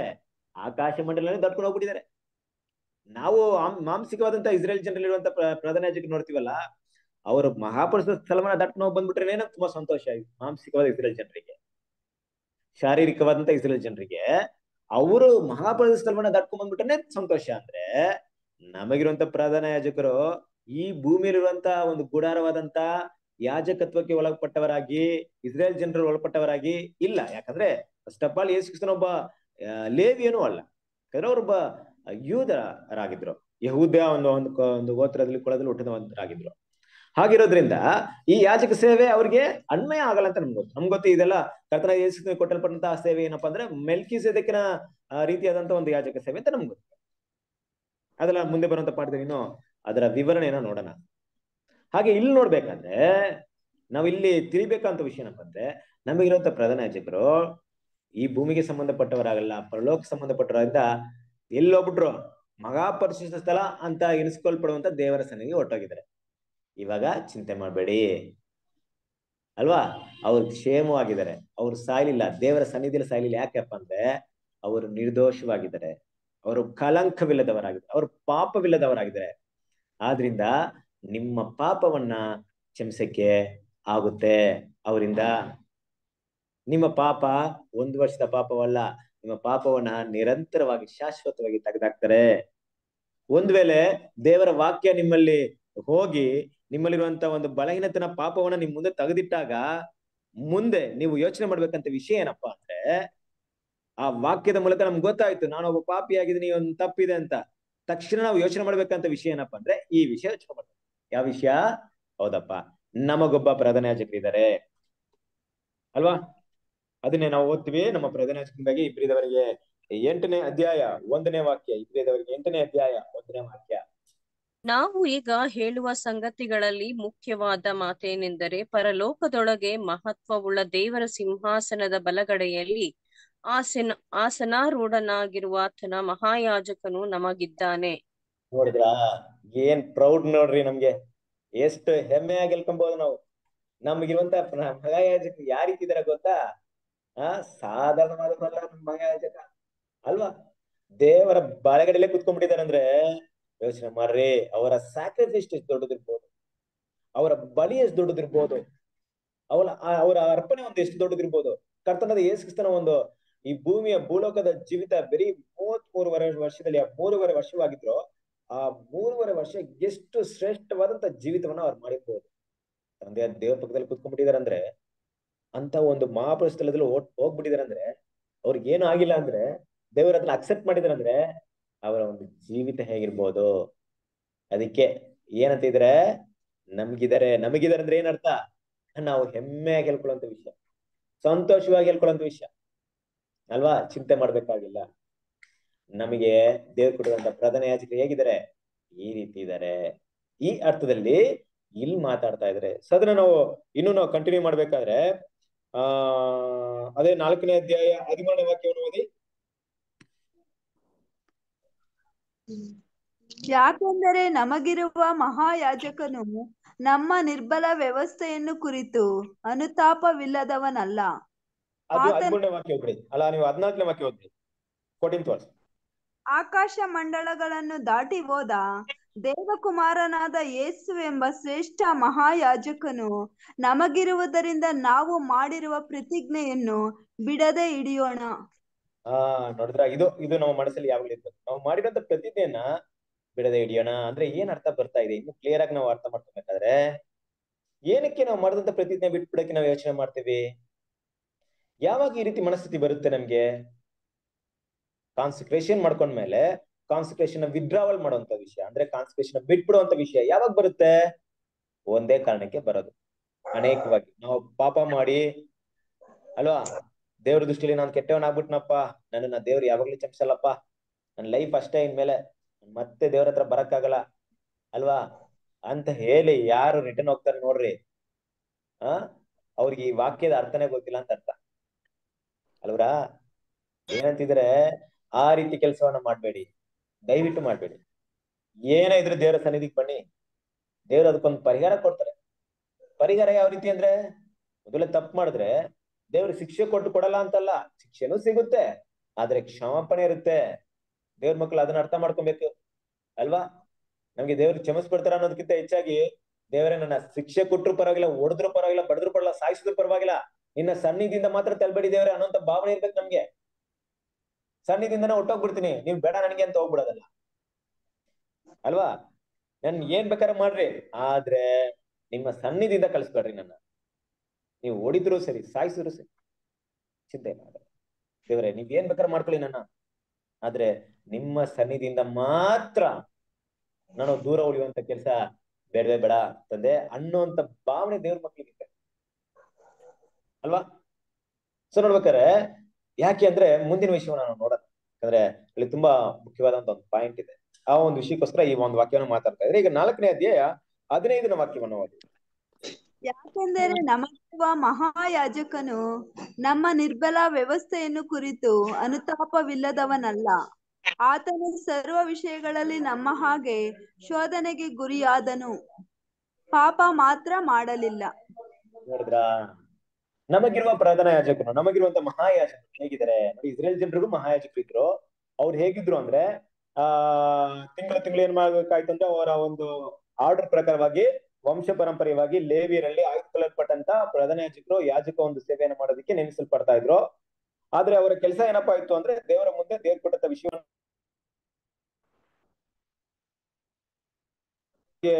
ಅವರಿಗೆ ಕೊಟ್ಟಂತ ಸಮಯದಲ್ಲಿ ಮಾತ್ರ ಆ ಒಂದು ಕೆಲಸವನ್ನ ಮಾಡಿ ಮುಗಿಸುವಂತ ಒಂದು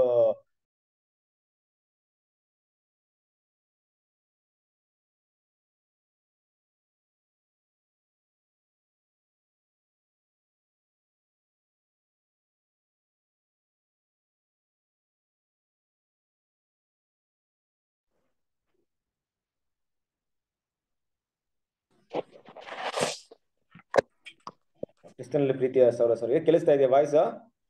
ಎಲ್ಲ ಕಟ್ ಆಗಿತ್ರಿ ಬರೋದು, ಈಗ ಕೇಳಾಗತ್ತೆ. ಅದೇ ಅಲ್ಲ, ಈಗ ಕೇಳಿಸ್ತಾ ಇದೆಯಾ?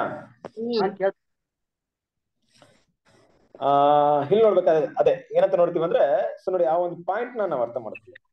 ಒಬ್ಬ ಪ್ರಧಾನ ಯಾಜಕ ಇಸ್ರೇಲ್ ಜನರಲ್ಲಿ ಇರ್ಬೇಕಾದ್ರೆ ಏನಂದ್ರೆ, ಮಾಂಸಿಕವಾದಂತ ಒಬ್ಬ ಪ್ರಧಾನ ಯಾಜಕ ಇರ್ತಿದ್ರು. ಅಂದ್ರೆ ಏನಪ್ಪಾ ಅಂದ್ರೆ, ದೇವ್ರು ಕೊಟ್ಟಂತ ಕೆಲಸವನ್ನ ಮಾಡಿ ಮುಗಿಸ್ತಾ ಇದ್ರು ಅಷ್ಟೇ, ಕರೆಕ್ಟ್ ಅಲ್ವಾ? ಆದ್ರೆ ಒಬ್ಬ ಪಾಪಿ ಎಲ್ಲಿ ಬರ್ತಾನೆ ಅಂತ ಇಟ್ಕೊಳ್ಳಿ, ಯಾವ್ದು ತುಂಬಾ ಕಷ್ಟಪಟ್ಟು ಬರ್ತಾ ಇದ್ರು ಒಂದು ಪಾಪಿ ಅಲ್ಲಿ ಬಲಿಯನ್ನು ಕೊಡಕ್ಕೆ, ಇಲ್ಲ ದೇವರ ಸನ್ನಿಧಿಯಲ್ಲಿ. ಈಗ ಪ್ರಧಾನ ಯಾಜಕರಿಂದ ಆ ಒಂದು ವ್ಯಕ್ತಿಯ ಸಂಪೂರ್ಣವಾದಂತ ಒಂದು ವಿಷಯವನ್ನ ಅರ್ಥ ಮಾಡ್ಕೊಳಕ್ ಆಗ್ತಿತ್ತಾ? ಅದಕ್ಕೆ ನಮ್ಗೆ ಬೆಸ್ಟ್ ಎಕ್ಸಾಂಪಲ್ ಯಾರಂದ್ರೆ ಏಲಿ. ಏಲಿ ಬಂದ್ಬಿಟ್ಟು ಏನಾಗ್ತಾರೆ ಅಂದ್ರೆ, ಏಲಿಯ ಒಂದು ಯಾಜಕೋದ್ಯೋಗಿ ಸೇವೆ ಮಾಡ್ತಾ ಇರ್ಬೇಕಾದ್ರೆ ಸಾಮೇಲ್ ಪುಸ್ತಕದಲ್ಲಿ ಓದ್ಬೇಕಾರೆ ಅಲ್ಲಿ ಅನ್ನಲ್ ಬರ್ತಾರೆ, ಅನ್ನಲ್ ಅಂತ ಸ್ತ್ರೀ ಬರ್ತಾರೆ. ಅವ್ರು ಬಂದು ದೇವರ ಸನ್ನಿಧಿಯಲ್ಲಿ ಗೋಲಾಡ್ತಾ ಇರ್ತಾರೆ. ಆದ್ರೆ ಏಲಿ ಏನಂತ ತಿಳ್ಕೊಂತಾರೆ ಅವ್ರು ನೋಡಿ, ಕುಡ್ದಿದ್ದಾಳೆ ಅಂತ ತಿಳ್ಕೊತಾರೆ ಅಲ್ವಾ? ನೋಡಪ್ಪ ಕುಡಿದು ಬಂದ್ಬಿಟ್ಟಿದಾರೆ ತಿಳ್ಕೊಂತಾರಲ್ವಾ, ಗೊತ್ತಾಗಲ್ಲ ಅವ್ರ ಮನೋವೇತ ಅವ್ರಿಗೆ ಗೊತ್ತಾಯ್ತಾ, ಅವ್ರ ವೇದನೆ ಅಂತ ಗೊತ್ತಾಯ್ತಾ? ಆಮೇಲೆ ಆ ಒಂದು ತಾಯಿ ಅದ್ರ ಬಗ್ಗೆ ಬಿಡಿಸಿ ಹೇಳ್ಬೇಕಾದ್ರೆ, ತನ್ನ ವೇದನೆಗಳನ್ನ ಹೇಳ್ಬೇಕಾದ್ರೆ ಅವಾಗ ಅವ್ರಿಗೆ ಅರ್ಥ ಆಯ್ತು ಹೊರತು, ಬದಲಾಗಿ ಹೃದಯದಲ್ಲಿ ಇರುವಂತ ವಿಷಯಗಳಾಗ್ಲಿ, ನೋವಾಗ್ಲಿ, ಆ ವಿಷಯವನ್ನ ಅರ್ಥ ಮಾಡ್ಕೊಳಕ್ಕೆ ಮಾಂಸಿಕದಲ್ಲಿರುವಂತ ಯಾಜಕರಿಂದ ಸಾಧ್ಯವಿಲ್ಲ ಅಲ್ವಾ? ನಮ್ಮ ಯಾಜಕ ಕೂಡ ಅದೇ ರೀತಿ ಇದಾರೆ ಅಂತ ನೋಡಿದ್ರೆ ಖಂಡಿತ ಇಲ್ಲ. ನೋಡ್ರಿ, ದೇವರು ಅದಕ್ಕೆ ನಾವು ಈ ಒಂದು ಬ್ಯೂಟಿಫುಲ್ ಆದಂತ ವಿಷಯಗಳನ್ನ ಅರ್ಥ ಮಾಡ್ಕೊಂಡ್ರೆ ದೇವ್ರು ಯಾಕಪ್ಪ ಇಂಥ ಕೆಲಸನೆಲ್ಲ ಮಾಡಿದ್ದಾರೆ, ಯಾಕೆ ಈ ರೀತಿ ಎಲ್ಲ ಮಾಡಿದ್ರೆ ಅಂದ್ಬಿಟ್ಟು ಲೋಕದವ್ರಿಗೂ ಅರ್ಥ ಆಗಲ್ಲ, ಸತ್ಯದಲ್ಲಿ ಇಲ್ದೇ ಇರುವಂತ ಹೆಸರು ಕ್ರೈಸ್ತರಿಗೂ ಅರ್ಥ ಆಗಲ್ಲ. ದೇವ್ರ ಕೃಪೆ ನೋಡಿ ನಮ್ಗೆ ಅರ್ಥ ಆಗ್ತಾ ಇರೋದು ಇವತ್ತು. ಅಂದ್ರೆ ದೇವ್ರು ನೋಡ್ರಿ ಕರ್ತನಾದ ಯೇಸು ಕ್ರಿಸ್ತನ್ನ ಒಬ್ಬ ಪ್ರಧಾನ ಯಾಜಕನಾಗಿರ್ಬೇಕಾದ್ರೆ ನೀನು ಯಾವ ರೀತಿ ಪ್ರಧಾನ ಯಾಜಕನಾಗಿರ್ಬೇಕಂದ್ರೆ ಸರ್ವ ವಿಷಯಗಳಲ್ಲೂ ಅವರಂತೆ ಶೋಧಿಸಲ್ಪಟ್ಟು ಪಾಪವಿಲ್ಲದವನಾಗಿ ಅವರ ವಿಷಯಗಳಲ್ಲಿ ಅನುತಾಪ ಅಂದ್ರೆ ಅವರ ವಿಷಯಗಳನ್ನ ಅರ್ಥ ಮಾಡ್ಕೊಳ್ಳಂತ ಒಬ್ಬ ಪ್ರಧಾನ ಯಾಜಕನಾಗಿರ್ಬೇಕು. ಕರೆಕ್ಟ್ ಅಲ್ವಾ? ನೋಡ್ರಿ, ಹಾಗಾಗಿ ಇಂತ ಮಾತನ್ನ ನಮ್ಮ ಲೈಫ್ ಅಲ್ಲಿ ಭೂಮಿಯಲ್ಲಿರುವಂತ ಯಾವ್ದಾದ್ರು ವ್ಯಕ್ತಿ ಹೇಳಕ್ಕಾಗುತ್ತಾ? ನಮ್ಗೆ ಸಹಾಯ ಮಾಡ್ಬೋದು. ಕೆಲವೊಂದ್ ಟೈಮಲ್ಲಿ ನಾವು ನೋಡ್ತೀವಿ, ಈ ಡೆತ್ ಅಲ್ಲಿ ನೆನ್ನೆ ಕೆಲವೊಂದು ವಿಷಯನ ನೋಡ್ತಾ ಇದ್ವಿ. ಏನಪ್ಪಾ ಅಂದ್ರೆ ಸಾವು ಡೆತ್ ಆಗಿದೆ. ಆ ಡೆತ್ ಅಲ್ಲಿ ಎಲ್ರು ಬಂದಿದ್ದಾರೆ, ಆ ಒಂದು ದೇಹವನ್ನ ತೆಗಿದ್ದಾರೆ, ದೇಹವನ್ನ ಅಲ್ಲಿ ಇಟ್ಟಿದ್ದಾರೆ. ಆ ದೇಹದ ಮುಂದೆ ಕೆಲವರು ತುಂಬಾ ವೇದನೆಯಿಂದ ಅಳ್ತಾ ಇದ್ದಾರೆ, ಇನ್ ಕೆಲವರು ಹಿಂದೆ ಸೈಲೆಂಟ್ ಆಗಿ ನಿಂತ್ಕೊಂಡಿದ್ದಾರೆ, ಇನ್ ಕೆಲವರು ಆ ಕಡೆ ಮೂಲೆಯಲ್ಲಿ ಏನೋ ಮಾತಾಡ್ತಾ ಇದಾರೆ, ಇನ್ ಕೆಲವರು ಅಲ್ಲೋಗ್ ಮೂಲೆಯಲ್ಲಿ ನಗ್ತಾ ಬೇರೆ ಬೇರೆ ವಿಷಯಗಳನ್ನ ಮಾತಾಡ್ಕೊಂಡು ನಗ್ತಾ ಕುತ್ಕೊಂಡವ್ರೆ. ಹೀಗೆ ಒಂದು ಅಟ್ಮಾಸ್ಫಿಯರ್ ಅಲ್ಲಿ ಇಷ್ಟೊಂದು ವಿಷಯ ಇದೆ. ಯಾಕಿದೆ? ಈಗ ನಗೋರ ಒಂದು ವಿಷಯ ಹೆಂಗಿರುತ್ತೆ, ಅವ್ರೇನೋ ಬೇರೆ ವಿಷಯ ಮಾತಾಡ್ಕೊಂಡು ನಗ್ತಾ ಇದಾರೆ, ಬಟ್ ಇದೊಂದು ವಿಷಯ ಸೀರಿಯಸ್ನೆಸ್ ಇಲ್ಲ. ಬಟ್ ಬಂದಿದ್ದಾರೆ, ಸಾವಿಗೆ ಅಂತ ಬರ್ಬೇಕಾಯ್ತು, ಏನೋ ಒಂದು ಕರ್ತವ್ಯ ಏನೋ ಇತ್ತಪ್ಪ, ಹೋಗ್ಬೇಕು, ಆಯ್ತು ನೋಡ್ಕೊಂಡ್ ಬಂದಿದ್ದಾರೆ. ಬಟ್ ಅಲ್ಲಿ ಒಂದು ದೂರದಲ್ಲಿ ನಗ್ತಾ ಇದ್ರೆ ಏನ್ ಅರ್ಥ ಇರ್ಬೋದು, ಏನ್ ಮೈಂಡ್ ಇರ್ಬೋದು ಅವ್ರಿಗೆ? ಅಂದ್ರೆ ಏನಪ್ಪಾ ಅಂದ್ರೆ ಒಬ್ಬ ವ್ಯಕ್ತಿಯ ಅಂದ್ರೆ ಆತನ ಕಲ್ತ್ಕೊಂಡಿರುವಂತ ಅವರ ಒಂದು ಪೇನ್ ಇದೆಯಲ್ಲ, ನೋವು. ಯಾರು ತಮ್ಮನ್ನ ಪ್ರೀತಿ ಮಾಡಿದವ್ರನ್ನ ಕಲ್ಕೊಂಡು, ತಂದೆಯನ್ನ ಕಲ್ಕೊಂಡಿದಾರೋ, ತಾಯಿನ ಕಲ್ಕೊಂಡಿದಾರೋ, ಕಲ್ಕೊಂಡವ್ರು ಪಡುವಂತ ಕಷ್ಟ ಇದೆಯಲ್ಲ, ಆ ಕಷ್ಟ ಏನಂತ ಯಾರು ಗೊತ್ತಾಗ್ತಿಲ್ಲ, ಅವ್ರಿಗೆ ಗೊತ್ತಾಗ್ತಾ ಇಲ್ಲ. ಆ ವೇದನೆ ನಿಜವಾಗ್ಲೂ ಏನಂತ ಅವ್ರು ಅದನ್ನ ಅರ್ಥ ಮಾಡ್ಕೊಳಕ್ ಆಗ್ತಿಲ್ಲ. ಅದಕ್ಕೆ ಯೇಸು ಒಂದು ಮಾತಿಲ್ಲದು ನಮ್ಗೆ, ನಗುವ್ರ ಜೊತೆ ನಗರಿ, ಅನ್ನೋರ್ ಜೊತೆ ಅಲ್ರಿ ಅಂತ. ಯಾಕೆ ಅಲ್ವಾ? ನಾವು ಸುಮ್ನೆ ಅಲಕ್ಕಾಗಲ್ಲ, ಅವ್ರ ವೇದನೆ ನಮ್ಮ ವೇದನೆ ಅಂತ ತಗೊಂಡಾಗ ಮಾತ್ರ ಅಲಕ್ಕಾಗುತ್ತೆ. ಅಲ್ವಾ? ಅದು ನಮ್ಮ ಕರ್ತನಾದ ಯೇಸು ತೋರಿಸ್ಕೊಟ್ಟಿದ್ದು. ಈ ರೀತಿಯಾಗಿ ನಮ್ಮ ಕರ್ತನಾದ ಯೇಸು ಕ್ರಿಸ್ತನ್ ಕೂಡ ಇದ್ಬಿಟ್ಟಿದ್ರೆ, ಯೇಸು ಕ್ರಿಸ್ತ ಏನ್ ಮಾಡ್ತಾರೆ, ಲಾಜರ್ ಮನೆಗೆ ಹೋಗ್ತಾರೆ, ಅಲ್ಲಿ ಹೋಗಿ ಏನ್ ಮಾಡ್ತಾರೆ, ಕಣ್ಣೀರ್ ಬರ್ತಾರೆ, ಅಳ್ತಾರೆ. ಅಂದ್ರೆ ನೋಡ್ರಿ ಏನಾಯ್ತು ಅಂದ್ರೆ, ಲಾಜರು ನಿಮ್ಮ ತಮ್ಮ, ನಿನ್ ತಮ್ಮ ಸತ್ತೋದ್ರೆ ನನಗೇನಕ್ಕೆ, ನಾನು ಎಲ್ಲ ಇರೋಣ ಅಂತ ಇದ್ರ ಅಲ್ವಾ? ನಿಮ್ಮ ಕಣ್ಣೀರು ನನ್ನ ಕಣ್ಣೀರು ಅಂತ ತಗೊಂಡ್ರಲ್ಲ, ನಿಮ್ಮ ನೋವು ನನ್ನ ನೋವು ಅಂತ ತಗೊಂಡ್ರಲ್ಲ, ನೀವು ಪಡುವಂತ ಕಷ್ಟ ನನ್ನ ಕಷ್ಟ ಅಂತ ತಗೊಂಡ್ರ ನೋಡ್ರಿ, ಅದು ಸರ್ವ ವಿಷಯಗಳಲ್ಲಿ ಆತನ ಅನುಕಂಪ, ಪ್ರೀತಿ, ದಯೆ ಬರೋದಕ್ಕೆ ಕಾರಣ ಇದೆ ಅಲ್ವಾ? ನಮಗಿರುವಂತ ಪ್ರಧಾನ ಯಾಜಕರು ಸರ್ವ ವಿಷಯದಲ್ಲಿ ನಮ್ಮ ಹಾಗೆ ಏನ್ ಮಾಡಿದ್ರು, ಶೋಧಿಸಲ್ಪಟ್ರು.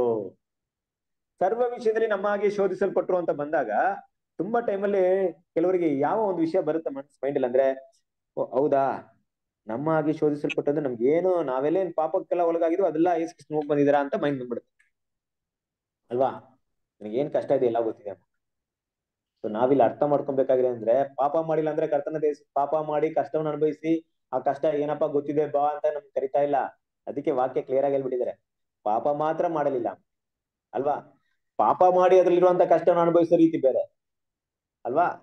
ಆದ್ರೆ ಆ ಶೋಧನೆಯ ಒಂದು ಮೂಲ, ಆ ಬೇರು ಏನಪ್ಪಾ ಅಂದ್ರೆ, ತಂದೆಯಾದ ದೇವರನ್ನ ಅಗಳುವಿಕೆಯಿಂದ, ದೇವರ ಒಂದು ಸನ್ನಿಧಿ, ದೇವರ ಒಂದು ಸಂಪರ್ಕ ಕಡಿತುಕೊಂಡಾಗ ಆ ವ್ಯಕ್ತಿ ಏನೆಲ್ಲ ಕಷ್ಟಗಳನ್ನ ಅನುಭವಿಸ್ತಾನೆ ಅನ್ನುವಂತ ವಿಷಯ ಯಾರು ಗೊತ್ತಿದೆ? ಕರ್ತನಾದ ಯೇಸು ಕ್ರಿಸ್ತನಿಗೆ ಗೊತ್ತಿದೆ. ಒಂದ್ ವೇಳೆ ಶಾರೀರಿಕ ನೋವಿರ್ಬಹುದು. ನೋವಂದ್ರೆ ಏನು? ಯೇಸು ಕ್ರಿಸ್ತ ಪರಲೋಕದಲ್ಲಿ ಇದ್ದಾಗ, ಭೂಮಿಯಲ್ಲಿ ಬರ್ತಾ ಇದ್ದಾಗ ನೋವಿನ ಬಗ್ಗೆ ಅವ್ರಿಗೆ ಅರ್ಥವಾಗ್ತಿತ್ತಾ? ನಾವು ಒಂದು ಹಾಸ್ಪಿಟ್ಲ್ಗೆ ಹೋದಾಗ, ತುಂಬಾ ವರ್ಷಗಳಿಂದ ನಡೆದಂತ ಒಂದು ಘಟನೆ. ಅವ್ರಿಗೆ ಏನಪ್ಪಾ ಅಂದ್ರೆ ಲಿವರ್ ಹೊರಗಡೆ ಲಿವರ್ ಫುಲ್ ಹೋಗ್ಬಿಟ್ಟಿದೆ. ಆ ಲಿವರ್ನ ಏನ್ ಮಾಡಿದೆ, ಆಪರೇಷನ್ ಮಾಡಿ ಕಟ್ ಮಾಡ್ಬಿಟ್ಟಿದ್ದಾರೆ. ಅವ್ರು ಮಾತು ಹೇಳ್ತಾ ಇದಾರೆ ನಿಮ್ಗೆ, ಏನಂದ್ರು ಗೊತ್ತಾ? ಡಾಕ್ಟ್ರೇ, ನನ್ಗೆ ಇಂಜೆಕ್ಷನ್ ಏನಾದ್ರು ಕೊಟ್ಟು ನನ್ನ ಸಾಯಿಸ್ಕೊಡ್ರಿ, ನನ್ಗೆ ನೋವು ತಡೆಯಕ್ ಆಗ್ತಾ ಇಲ್ಲ ಅಂತ. ಅಂದ್ರೆ ಆ ಪೇನ್ ಎಷ್ಟಿರ್ಬಹುದು, ಆ ನೋವು ಎಷ್ಟಿರ್ಬಹುದು, ಅದ್ ಯಾರಿಗ್ ಗೊತ್ತು? ಅದನ್ನ ಅನುಭವಿಸೋರ್ಗೆ ಗೊತ್ತು. ಆ ರೀತಿ ನಮ್ಮ ಕರ್ತನಾದ ಯೇಸು, ಅಯ್ಯೋ ಪಾಪ ಕಷ್ಟ ಪಡ್ತಾ ಇರೋ ಅನ್ನೋಂತ ವಿಷಯಗಳನ್ನ ಮಾತ್ರ ಮೈಂಡ್ ಇಟ್ಕೊಳ್ದೆ, ನಮ್ಮ ಅನುತಾಪ ನಮ್ಮ ಬಗ್ಗೆ ಗೊತ್ತಿಲ್ದವರಾಗಿರ್ದೆ, ನಮ್ಮ ಹಾಗೆ ಬಂದು ನಮಗಿಂತ ತುಂಬಾ ಕಠಿಣವಾದಂತ ನೋವನ್ನ, ಶಾರೀರಿಕವಾದಂತ ನೋವನ್ನ, ಮಾನಸಿಕವಾದಂತ ನೋವನ್ನ ಏನ್ ಮಾಡಿದರೆ, ಅನುಭವಿಸಿದರೆ. ಇದೆರಡು ಅವ್ರಿಗೆ ಗೊತ್ತು. ಮಾನಸಿಕವಾದ ನೋವು ಗೊತ್ತು. ಆ ಮಾನಸಿಕವಾದ ನೋವನ್ನ ಎಕ್ಸ್ಟ್ರೀಮ್ಗೆ ಹೋಗಿದ್ದಾರೆ. ಎಕ್ಸ್ಟ್ರೀಮ್ ಅಂದ್ರೆ ಏನು? ಅದರ ಆಳ ಏನಿದೆ, ಅದರ ಅಡಿ ಏನಿದೆ, ಅಲ್ಲಿವರೆಗೂ ಮುಟ್ಟಿದ್ದಾರೆ ಅದನ್ನ. ಆ ಒಂದು ಶಾರೀರಿಕವಾದ ನೋವಿನ ಒಂದು ಅಡಿ ಏನಿದೆ, ಇದಕ್ಕಿಂತ ಒಬ್ಬ ವ್ಯಕ್ತಿ ನೋವನ್ನ ಸಹಿಸ್ಕೊಳಕ್ ಆಗಲ್ಲಪ್ಪ ಅನ್ನೋ ಅಂತ ಮಟ್ಟಿಗೆ ಆ ಒಂದು ಪೇಯ್ನ ಮುಟ್ಟಿದ್ದಾರೆ. ಆದ್ರಿಂದ ನಮ್ಮ ಬಗ್ಗೆ ಯಾರು ಗೊತ್ತಿದೆ? ಕರ್ತನಾದ ಯೇಸು ಕ್ರಿಸ್ತನಿಗೆ ಯೇಸು ಗೊತ್ತಿದೆ. ಕ್ರಿಸ್ತನಿಗೆ. ಅವ್ರು ಬಿಟ್ರೆ ನಮ್ಮ ತಂದೆಯ ದೇವರು, ಅವರು ಈ ವಿಷಯದಲ್ಲಿ ಇಲ್ಲ. ಅವ್ರು ಎಲ್ಲವೂ ಗೊತ್ತಿರುವಂತ ಸರ್ವಜ್ಞಾನಿ. ಆದ್ರೆ ಈ ಭೂಮಿಯಲ್ಲಿ ಮನುಷ್ಯರಾಗಿ ಹುಟ್ಟಿದಂತ ಹುಟ್ಟಿ ನಮಗೋಸ್ಕರ ಜೀವ ಕೊಟ್ಟಂತ ಕರ್ತನಾದ ಯೇಸು ಕ್ರಿಸ್ತನು, ನಮ್ಮ ರಕ್ಷಕನು, ಪ್ರಧಾನ ಯಾಜಕನು ತಗೊಂಡಾಗ ನಮ್ಮ ಎಲ್ಲ ವಿಷಯ ಅವ್ರಿಗೆ ಏನಾಗಿದೆ? ಗೊತ್ತಿದೆ. ಇನ್ನು ಹೆಚ್ಚಾಗಿ ನೋಡ್ಬೇಕಾದ್ರೆ ನಾವೆಲ್ಲ ಪಾಪಿಗಳು. ಪಾಪದಲ್ಲಿರುವಂತ ವ್ಯಕ್ತಿಗೆ ಒಂದು ನೋವು ಇಲ್ಲ ಪೇಯ್ನ್ ಬಂದಾಗ ಒಂದು ಟೈಮ್ ಇದೆ ಅಷ್ಟೇ, ಅಲ್ಲಿವರೆಗೂ ತಡ್ಕೊಬಹುದು. ಅದಕ್ಕಿಂತ ಹೆಚ್ಚಾಗಿ ತಡ್ಕೊಳಕ್ ಆಗಲ್ಲ. ಅದಕ್ಕಿಂತ ಹೆಚ್ಚಾಗಿ ಏನಾಗುತ್ತೆ? ಸತ್ತೋಗ್ಬಿಡ್ಬೋದು, ಇಲ್ಲ ಪೇಯ್ನ್ ಸೆನ್ಸ್ ಕಟ್ ಆಗ್ಬಿಡ್ಬೋದು. ನನಗೆ ಆಕ್ಚುಲಿ ಏನಂದ್ರೆ ಒಂದು 2005 ಅನ್ಕೊಂತೀನಿ. ನಾನು ಅಲ್ಲಿಂದ ಒಬ್ಬ ನಮ್ಮ ಕಣಿಗಂ ಬ್ರದರ್, ನಿಮ್ಗೆ ಗೊತ್ತಿದ್ದಿಲ್ಲ? ಕಣಿಗಂ ಬ್ರದರ್ ಅಲ್ಲ, ಕಣಿಗಂ ಬ್ರದರ್ ಗೊತ್ತಿದ್ದಿಲ್ಲ ನಮ್ಗೆ? ಅಮೆರಿಕದಲ್ಲಿ ಇದಾರಲ್ಲ. ಹೇಳಿದ್ರು ಬ್ರದರ್. ಹಾ, ಕೇಳಿರ್ಬೋದು ನೀವು ಅಲ್ವಾ? ಸೊ ಅವ್ರು ಇದಾರೆ ಬ್ರದರ್, ಅಂದ್ರೆ ತುಂಬಾ ವಯಸ್ಸಾದವರು, ಎಲ್ಲ ಸತ್ಯದಲ್ಲಿ ತುಂಬಾ ಹಿರಿಯರು. ಅವ್ರು ಬೆಂಗಳೂರು ಬಂದಿದ್ರು ಅಂದ್ಬಿಟ್ಟು ನಾವು ಅವ್ರಿಗೆ ಏನೋ ಒಂದು ಗಿಫ್ಟ್ ಎಲ್ಲ ಕೊಟ್ಟು ಅಲ್ಲಿಂದ ಹೋಗ್ಬೇಕಾದ್ರೆ ಒಂದು ಆಕ್ಸಿಡೆಂಟ್, ನನಗೆ ಆಕ್ಸಿಡೆಂಟ್ ಆಗಿ ನಾನು ಎದ್ ನೋಡ್ತಾ ಇದ್ದೀನಿ, ತಲೆಯಲ್ಲಿ 9 ಸ್ಟಿಚಿಂಗ್ ಮಾಡಿದ್ದಾರೆ. ನನಗೇನು ಪೇಯ್ನ್ ಇಲ್ಲ. ಆಕ್ಚುಲಿ ಏನಾಯ್ತು ಅಂದ್ರೆ, ನನಗೆ ಆಗಿದಂತ ಆಕ್ಸಿಡೆಂಟ್ ಅಲ್ಲಿ ಏನಾಗಿದೆ ಅಂದ್ರೆ, ನನ್ನ ಗ್ಲಾಸ್ ಇತ್ತಲ್ಲ ತಲೆಗೆ ಏನೋ ಇದು ಮಾಡಿದೆ, ನನಗೆ ಪೇಯ್ನು ಸೆನ್ಸ್ ಕಟ್ ಆಗ್ಬಿಟ್ಟಿದೆ, ನಾನು ಅನ್ಕಾನ್ಶಿಯಸ್ ಆಗ್ಬಿಟ್ಟಿದೆ. ಏನಕ್ಕಪ್ಪ ವಿಷಯ ಹೇಳ್ತಾ ಇದ್ರಂದ್ರೆ, ಕೆಲವೊಂದ್ ಟೈಮಲ್ಲಿ ಪೇಯ್ನ್ ಎಕ್ಸ್ಟ್ರೀಮ್ ಲೆವೆಲ್ಗೆ ನಾವು ಅನ್ಕಾನ್ಶಿಯಸ್ ಆಗ್ಬಿಡ್ತೀವಿ. ಅಂದ್ರೆ ನಾವು ಮರವಾಗ್ಬಿಡುತ್ತೆ, ನಮ್ಗೆ ಏನಂತ ಜ್ಞಾನ ತಪ್ಪಾಗ್ಬಿಡುತ್ತೆ, ಪ್ರಜ್ಞೆ ತಪ್ಪಾಗ್ಬಿಡುತ್ತೆ ನಮ್ಗೆ. ಅಷ್ಟೇ ನಮ್ ಲೆವೆಲ್, ನಮ್ ಕೆಪಾಸಿಟಿ ಅಷ್ಟೇ. ಅದಕ್ಕಿಂತ ಜಾಸ್ತಿ ನಾವು ಹೋಗಲ್ಲ. ದೇವ್ರು ನೋಡ್ರಿ ಯಾವ ತರ ಕೊಟ್ಬಿಟ್ಟಿದ್ದಾರೆ. ಬಟ್ ಕರ್ತನಾದ ಯೇಸು ಕ್ರಿಸ್ತನು ಹಂಗಲ್ಲ. ಅವ್ರು ಪರಿಪೂರ್ಣವಾದ ವ್ಯಕ್ತಿ. ಆ ಪೇಯ್ನ ತುಂಬಾ ಅಡಿಯವರೆಗೂ ಅವರು ಸಹಿಸ್ಕೊಳ್ತಿದ್ರು. ನಮ್ ತರ ಪ್ರಜ್ಞೆ ಬಿದ್ದೋಗ್ತಾ ಇರ್ಲಿಲ್ಲ. ಕರ್ತನಾದ ಯೇಸು ಹೊಡೆದ್ರು ಕೊಡಿದ್ರು ಸಹಿಸ್ಕೊಳ್ತಾರ ಅಂದ್ರೆ ಅವರ ಪರಿಪೂರ್ಣತೆ ಅಷ್ಟಿತ್ತು. ನೋಡ್ರಿ, ಹಂಗಾದ್ರೆ ಎಷ್ಟರ ಮಟ್ಟಿಗೆ ಪೇಯ್ನ ಸಹಿಸ್ಕೊಂಡಿರ್ಬೇಕು, ಅವರ ನೋವು ಎಷ್ಟು ದೊಡ್ಡದಾಗಿರುತ್ತೆ ಅಲ್ವಾ? ಆ ರೀತಿ ನೋಡ್ಬೇಕಾದ್ರೆ ಸರ್ವ ವಿಷಯಗಳಲ್ಲೂ ನಮ್ಮ ಹಾಗೆ ಶೋಧನೆಗೆ ಗುರಿಯಾದನು. ಇದಕ್ಕಿಂತ ಇನ್ಯಾರಾದ್ರೂ ಬೇಕಾ? ಕೆಲವೊಂದ್ ಟೈಮಲ್ಲಿ ನಾವು ಮನುಷ್ಯರ ಹತ್ರ ನಮ್ಮ ವಿಷಯಗಳನ್ನ ಹೇಳಿದಾಗ ಖಂಡಿತವಾಗ್ಲೂ ಅರ್ಥ ಆಗಲ್ಲ ಬಿಡ್ರಿ. ನಮ್ಮ ಕಷ್ಟಗಳನ್ನ ಆದಷ್ಟು ಸಹೋದರ ಹತ್ರ ಹೇಳ್ದೇ ಇರೋದು ತುಂಬಾ ಒಳ್ಳೇದು. ಯಾಕೆ ಗೊತ್ತಾ? ಯಾಕೆ ಹೇಳಿ? ನಮ್ಮ ಕಷ್ಟಗಳನ್ನ ಆದಷ್ಟು ಸಹೋದರ ಹತ್ರ ಹೇಳ್ದಿರೋದು ತುಂಬಾ ಒಳ್ಳೇದು ಕೆಲವೊಂದ್ ಟೈಮಲ್ಲಿ. ಯಾಕೆ ಗೊತ್ತಾ? ಪಾಪ ಅವ್ರದ್ದು ಏನು ಕಷ್ಟ ಇರುತ್ತೆ, ಅವ್ರು ಇನ್ಯಾವುದೇ ಕಷ್ಟ ಪಡ್ತಾ ಇದ್ರು. ಕರೆಕ್ಟ್ ಅಲ್ವಾ? ಅವ್ರದ್ದೊಂದು ಶಿಲ್ಪೆ ಇರುತ್ತೆ, ನಮ್ ಶಿಲ್ಪೆ ಭಾರವಾಗಿದೆ ಅಂದ್ರೆ ಪಾಪ ಅವ್ರು ಏನ್ ಮಾಡ್ತಾರೆ? ಕೆಲವ್ರು ಇರ್ತಾರೆ, ಕೆಲವರು ತ್ಯಾಗಿಗಳಿರ್ತಾರೆ. ಅದೇನಪ್ಪ ಅಂದ್ರೆ ಅವ್ರ ಶಿಲ್ಬೆನೋ ಹೊತ್ಕೊಂಡು ನಮ್ ಶಿಲ್ಬೆನೋ ನೋಡೋಂತ ಮಹಾ ತ್ಯಾಗಿಗಳು ಇರ್ತಾರೆ. ಬಟ್ ಎಲ್ರು ನೋಡ್ಬೇಕಾದ್ರೆ ಆ ರೀತಿ ಇಲ್ಲ. ನಾವು ಅದನ್ನ ಅರ್ಥ ಮಾಡ್ತೀವಿ. ನಮ್ಮ ಕಷ್ಟಗಳನ್ನ ದೇವ್ರ ಹತ್ರ ಮಾತ್ರ ಹೇಳ್ಬೇಕು, ದೇವ್ರ ಹತ್ರ ಹೇಳಿ ಅಳ್ಬೇಕು, ದೇವ್ರ ಹತ್ರ ಕಣ್ಣೀರ್ ಬಿಡ್ಬೇಕು. ನಮಗ್ ಸಂತೋಷ ಬಂತ ಸಹೋದರ ಹತ್ರ ಹೇಳಿ, ಸಂತೋಷ ಬರ್ಲಿ. ಕರೆಕ್ಟ್ ಅಲ್ವಾ? ಆ ಸ್ತ್ರೀ ಏನ್ ಮಾಡ್ತಾರೆ? 10 ನಾಣ್ಯಗಳನ್ನ 10 ನಾಣ್ಯ, 1 ನಾಣ್ಯ ಮಿಸ್ ಆದಾಗ ಏನ್ ಮಾಡಿದ್ರು? ಗುಡಿಸಿ ಎಲ್ಲಾ ಕಣ್ಣಿಡಿದ ಮೇಲೆ ಏನ್ ಮಾಡಿದ್ರು? ಎಲ್ರಿಗೂ ಹೇಳಿ ಏನ್ ಮಾಡಿದ್ರು? ಸಂತೋಷ ಪಟ್ರ. ಅದೇ ರೀತಿ ಸಂತೋಷವಾದ ವಿಷಯ ಇದೆಯಾ ಸಹೋದರಿಗೆ ಸಂತೋಷ ಪಡೋಣ. ಆದ್ರೆ ಕಷ್ಟವಾದ ವಿಷಯಗಳನ್ನ ಕೈಲಿ ಸಗಿಸಕ್ಕಾಗಲ್ಲ. ಯಾಕಂದ್ರೆ ನಾವ್ ಯಾರೋ ಸರ್ವ ವಿಷಯಗಳಲ್ಲಿ ಆತನಂತೆ ಶೋಧಿಸಲ್ಪಟ್ಟು ಆ ರೀತಿಯಾದಂತ ಪ್ರಧಾನಲ್ಲ. ನಾವೆಲ್ಲ ಪಾಪಿಗಳಾಗಿದ್ದೀವಿ, ಪಾಪದಲ್ಲಿ ಇದೀವಿ. ನಮ್ಮ ನೋವುಗಳು, ಕಷ್ಟಗಳು ಒಬ್ಬೊಬ್ಬರಿಗೂ ಒಂದೊಂದರ ಸಮಸ್ಯೆಗಳಿದೆ ಅಲ್ವಾ? ಅದಕ್ಕೋಸ್ಕರ ನಿಮ್ಮ ಕಷ್ಟಗಳನ್ನ ಯಾರು ಹೇಳ್ಬಿಡಿ ಅಂತಲ್ಲ. ಅಂದ್ರೆ ಹೇಳಿದ್ರೆ ಇದೇ ವಿಷಯ ನಡೆಯೋದು. ಏನಪ್ಪಾ ಅಂದ್ರೆ ಪಾಪ ಅವ್ರಿಗೇನ್ ಕಷ್ಟ ಇರೋದು ಗೊತ್ತಾಗಲ್ಲ. ಅವ್ರು ನಮ್ ಬಗ್ಗೆ ಏನ್ ಅನ್ಕೊಂತಾರೆ ಅಂದ್ರೆ, ಏನಪ್ಪಾ ನಾನು ಸಿಸ್ಟರ್ಗೆ ಬ್ರದರ್ಗೆ ಏನು ನನ್ ಕೈಯಿಂದ ಮಾಡಕ್ ಆಗ್ತಾ ಇಲ್ವಲ್ಲ, ಅಯ್ಯೋ ಅನ್ಕೊಂಡ್ಬಿಡ್ತಾರೆ ಅಷ್ಟೇ. ನಾನು ಒಂದ್ ರೀತಿಲಿ ಕಷ್ಟದಲ್ಲಿದ್ದೀನಿ, ಪಾಪ ಅವ್ರು ಕಷ್ಟದಲ್ಲಿದ್ದೀನ, ಏನ್ ಮಾಡೋದು ಅನ್ಕೊಂಡ್ಬಿಡ್ತೀವಿ. ಅವತ್ತು ನಮ್ಮ ಪರಿಸ್ಥಿತಿಗಳು ಈ ತರ ಇದೆ ಅಲ್ವಾ? ಅದರಿಂದ ಎಲ್ಲವನ್ನ ತಂದೆ ದೇವರಿಗೆ ಹೇಳೋದು ತುಂಬಾ ಮುಖ್ಯ. ಅದೇ ಮುಂದಿನ ವಿಷಯ ಬರ್ತಾ ಇದೆ ನಮ್ಗೆ. ಏನಪ್ಪಾ ಅಂದ್ರೆ, ಯಾಕಂದ್ರೆ ಎಲ್ಲ ವಿಷಯಗಳಲ್ಲಿ ಶೋಧನೆ ಮಾಡಲ್ಪಟ್ರು, ಆದ್ರೆ ಏನ್ ಮಾಡಿಲ್ಲ? ಪಾಪ ಮಾಡಿಲ್ಲ. ಪಾಪ ಮಾಡಿಲ್ಲ ಅಂದ್ರೆ ಏನರ್ಥ? ಶೋಧನೆ ಬಂತು, ಪಾಪ ಮಾಡದೇ ಇದ್ರೆ ಏನರ್ಥ ಗೊತ್ತಾ? ಪಾಪ ಮಾಡಿಲ್ಲ ಅಂದ್ರೆ ನೋವು ಕಷ್ಟಗಳು ಜಾಸ್ತಿ ಆಗಿದೆ ಅಂತ ಅರ್ಥ ಅಲ್ವಾ? ಅವ್ರು ಅದನ್ನ ಮಾಡಕ್ಕೆ ಹೋಗ್ಲಿಲ್ಲ. ಎಷ್ಟೇ ನೋವು ಬಂದ್ರು ಮಾಡಿಲ್ಲ ಅಂದ್ರೆ ಏನರ್ಥ? ಅಷ್ಟು ನೋವನ್ನ ಸಹಿಸ್ಕೊಂಡಿದ್ದಾರೆ, ಅಷ್ಟು ಶೋಧನೆ ಸಹಿಸ್ಕೊಂಡಿದ್ದಾರೆ ಅರ್ಥ. ಪಾಪ ಮಾಡ್ಬಿಟ್ಟಿದೆ ಅಂದ್ರೆ ಅಪ್ಪ ಆಯ್ತಪ್ಪ, ಈ ಒಂದು ನೋವನ್ನ ತಡೆಯಕ್ಕಾಗಲ್ಲ, ನಾನು ಇಲ್ಲಿ ದೇವ್ರನ್ನ ಅಲ್ಲೇ ಗೆಲ್ದ್ ಬಿಡ್ತೀನಿ, ದೇವ್ರ ವಿರುದ್ಧ ಪಾಪ ಮಾಡ್ಬಿಡ್ತೀನಿ, ಯಾಕಂದ್ರೆ ನನ್ಗೆ ಇಲ್ಲಿ ನೋವು ತಡೆಯಕ್ಕಾಗಲ್ಲ ಅಂತ ಹೋಗಿರ್ಬೋದು. ಬಟ್ ಆ ರೀತಿ ಏನ್ ಮಾಡಿಲ್ಲ, ಕೊನೆಯವರೆಗೂ ಗೆದ್ದಿದ್ದಾರೆ, ಕೊನೆವರೆಗೂ ನಿಂತ್ಕೊಂಡಿದ್ದಾರೆ ನೋಡ್ರಿ. ಅದಕ್ಕೆ ಹೇಳ್ತಿರೋದು, ನಮಗಿರುವ ಪ್ರಧಾನ ಯಾಜಕರು ಯಾವಾಗ್ಲೂ ಮನಸ್ಸಲ್ಲಿ ಇಟ್ಕೋಬೇಕು ದೇವ್ರ ಮಕ್ಕಳು ಅಲ್ವಾ. ಸೊ ಮುಂದಿನ ವಾಕ್ಯವನ್ನ ತಗೊಂಡಾಗ ನೋಡಿ, ಇದನ್ನ ನಮ್ಮ ಅಪೊಸ್ತಲ ಪಾಲ್ ತುಂಬಾ ವಿಷಯಗಳಲ್ಲಿ ಮಾತಾಡ್ತಾ ಇದಾರೆ. ಸೊ ನಮ್ಮ ಸಿಕ್ಸ್ತ್ ನಮ್ಮ ನಜಲ್ ಬ್ರದರ್ ಇದಾರಲ್ಲ, ನಮ್ಮ ಸೆವೆಂತ್ ಏಂಜಲ್ ಅವ್ರು ಮಾತಾಡ್ಬೇಕಾದ್ರೆ, the ಅಪೊಸ್ತಲ್ Pal has led his readers up to the point of appreciation that although the Jesus was not a priest according to the Jewish arrangement, he was a priest according to special divine arrangement. ಅಂದ್ರೆ ನಮಗಿದಂತ ಪ್ರಧಾನ ಯಾಜಕರು ಒಬ್ಬ ಯಹೂದ್ಯ ರೀತಿ ಇಲ್ದೆ ಒಬ್ಬ ಒಂದು ವಿಶೇಷವಾದಂತ ಒಂದು ಒಡಂಬಡಿಕೆಗೆ ಪ್ರಧಾನ ಯಾಜಕರಾಗಿದ್ದಾರೆ ಅನ್ನೋ ವಿಷಯವನ್ನ ನೆನಪಲ್ಲಿ ಇಟ್ಕೊಬೇಕು ಅಂತ ಹೇಳ್ತಾ ಇದಾರೆ. ಮತ್ತೆ Jesus entered upon his priestly office at the time of his begetting and anointing the Holy Spirit. His work as high priest will not be complete until the close of his reign of 1,000 years. ಅಂದ್ರೆ ಏನ್ ಮಾಡಿದಾರೆ ಅಂದ್ರೆ, ತನ್ನ ಒಂದು ಬಲಿನ ಸಮರ್ಪಣೆ ಮಾಡಿದಾರೆ ಮಹಾಪುರುಷದಲ್ಲಿ, ಆದ್ರೆ ಆ ಕೆಲಸ ಇನ್ನೂ ಕಂಪ್ಲೀಟ್ ಆಗಿಲ್ಲ. ಕರೆಕ್ಟ್ ಅಲ್ವಾ? ಯಾವಾಗ ಕಂಪ್ಲೀಟ್ ಆಗುತ್ತೆ ನೋಡಿ. ಈಗ ಪ್ರಧಾನ ಯಾಜಕರು, ಮಾಂಸದಲ್ಲಿರುವಂತ ಪ್ರಧಾನ ಯಾಜಕರು, ಇಸ್ರೇಲ್ ದೇಶದಲ್ಲಿರುವಂತ ಪ್ರಧಾನ ಯಾಜಕರು, ಅಲ್ಲಿ ಅವರು ವರ್ಷಕ್ಕೆ ಒಂದು ಬಾರಿ ಆ ಪಾಪ ನಿವಾರಣೆ ದಿನಕ್ಕೋಸ್ಕರ ಒಂದು ದೇವರ ಸನ್ನಿಧಿಗೆ ಹೋಗಿ ಬರ್ತಾರಂದ್ರೆ, ಅವ್ರು ಹೋಗ್ಬಿಟ್ಮೇಲೆ ಮುಗ್ದೋಗ್ಬಿಡ್ತಾ ಎಲ್ರು ಪಾಪ ಕ್ಷಮಾಪಣೆ ಆಗ್ಬಿಡ್ತಾ? ಇಲ್ಲ ರೀ. ಅವ್ರು ರಿಟರ್ನ್ ಏನಾಗ್ಬೇಕು, ಬರ್ಬೇಕು, ಬಂದು ಆ ರಕ್ತವನ್ನ ಎಲ್ಲರ ಮುಂದೆ ಏನ್ ಮಾಡ್ಬೇಕು, ಪ್ರೋಕ್ಷಣೆ ಅಲ್ವಾ? ಇದೆಲ್ಲ ವಿಷಯಗಳ ಮಾಡ್ಬೇಕು. ಆ ರೀತಿ ಅಲ್ಲಿ ಹೋಗಿದ್ದಾರೆ, ದೇವರ ಸನ್ನಿಧಿಗೆ ಹೋಗಿದ್ದಾರೆ, ದೇವರನ್ನ ಅಕ್ಸೆಪ್ಟ್ ಅಂತೂ ಮಾಡ್ಬಿಟ್ಟಿದ್ದಾರೆ, 100% ರಾನ್ಸಮ್ ನ ಅಕ್ಸೆಪ್ಟ್ ಮಾಡ್ಬಿಟ್ಟಿದ್ದಾರೆ. ಆದ್ರೆ ಈಗ ಬಂದು ಎಲ್ಲರ ಪಾಪವನ್ನ ತೆಗೆದಾಕ್ಬೇಕು, ಆ ಕೆಲಸ ಏನಾಗಿಲ್ಲ, ಇನ್ನೂ ಮುಗ್ದಿಲ್ಲ. ಅಂದ್ರೆ 1000 ವರ್ಷದ ಅಂತ್ಯದವ್ರು 1000 ವರ್ಷದವರೆಗೂ ಏನಾಗುತ್ತೆ, ಆ ಕೆಲಸ ಇದೆ. ಇಡೀ ಲೋಕವನ್ನ ಪಾಪವನ್ನ ನಿವಾರಣೆ ಮಾಡುವಂತ ಕೆಲಸ. ಬಟ್ ದೇವರ ಮಹಾಕೃಪೆ ಏನಪ್ಪಾ ಅಂದ್ರೆ, ಅದರಲ್ಲಿ ಮೊದಲನೇ ಅವಕಾಶ ಸಭೆ ಆಗಿರುವಂತ ನಮಗೆ ಸಿಕ್ಕಿದೆ. ಓಕೆ, ಸೊ ಆಗಿರೋದ್ರಿಂದ ತುಂಬಾ ವಿಷಯವನ್ನ ಕೂಡ ಏನ್ ಮಾಡ್ತಿದ್ರೆ ಇಲ್ಲಿ ಹೇಳ್ತಾ ಇದ್ದಾರೆ. ತುಂಬಾ ಮುಖ್ಯವಾದಂತ ಒಂದು ಪಾಯಿಂಟ್ಸ್ ಮಾತ್ರ ಮಾತಾಡ್ತೀನಿ, ಯಾಕಂದ್ರೆ ಟೈಮ್ ತುಂಬಾ ಶಾರ್ಟ್ ಇದೆ. ಇಲ್ಲಿ ನಾವು ಕನ್ನಡದಲ್ಲಿ ನೋಡ್ಬೇಕಾದ್ರೆ ಕೆಲವೊಂದು ಪಾಯಿಂಟ್ ಇದೆ. ಓಕೆ, ಏನಂದ್ರೆ ಕರ್ತನಾದ ಯೇಸು ಕ್ರಿಸ್ತನ ಒಂದು ಮನಸ್ಸು, ಆ ಒಂದು ಸಹಾನುಭೂತಿ ಹೇಗಿತ್ತು ಅಂದ್ರೆ ತುಂಬಾ ಹೈ ಲೆವೆಲ್ ಅಲ್ಲಿ ಇತ್ತು. ಪ್ರತಿಯೊಬ್ಬರ ಒಂದು ಭಾವನೆಗಳನ್ನ ಅರ್ಥ ಮಾಡ್ಕೊಳ್ತಾ ಇದ್ರು.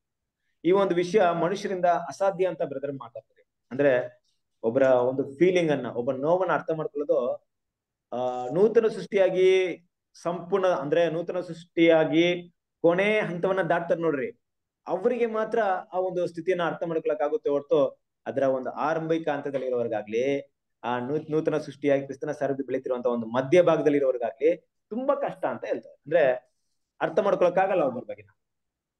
ಸೊ ನಮ್ಮ ಒಂದು ಫೈನಲ್ ವಿಷಯ ಏನಿದೆ ಗೊತ್ತಾ, ಒಬ್ಬರ ಭಾವನೆಗಳನ್ನ ಸರಿಯಾದ ರೀತಿಯಲ್ಲಿ ನಾವು ಯಾವಾಗ ಅರ್ಥ ಮಾಡ್ಕೊಳ್ತೀವೋ ಅವಾಗ ನಾವು ಕ್ರಿಸ್ತನ ಸಾರೂಪ್ಯದಲ್ಲಿ ಬೆಳೆದಿರ್ತೀವಿ ಅಂತ ಅರ್ಥ. ಕೆಲವೊಂದು ಟೈಮಲ್ಲಿ ನಾವು ತುಂಬಾ ಮಿಸ್ಅಂಡರ್ಸ್ಟ್ಯಾಂಡಿಂಗ್ ಮಾಡ್ಕೊಳ್ಳೋದು ತುಂಬಾ ಜಾಸ್ತಿ ಅಲ್ವಾ?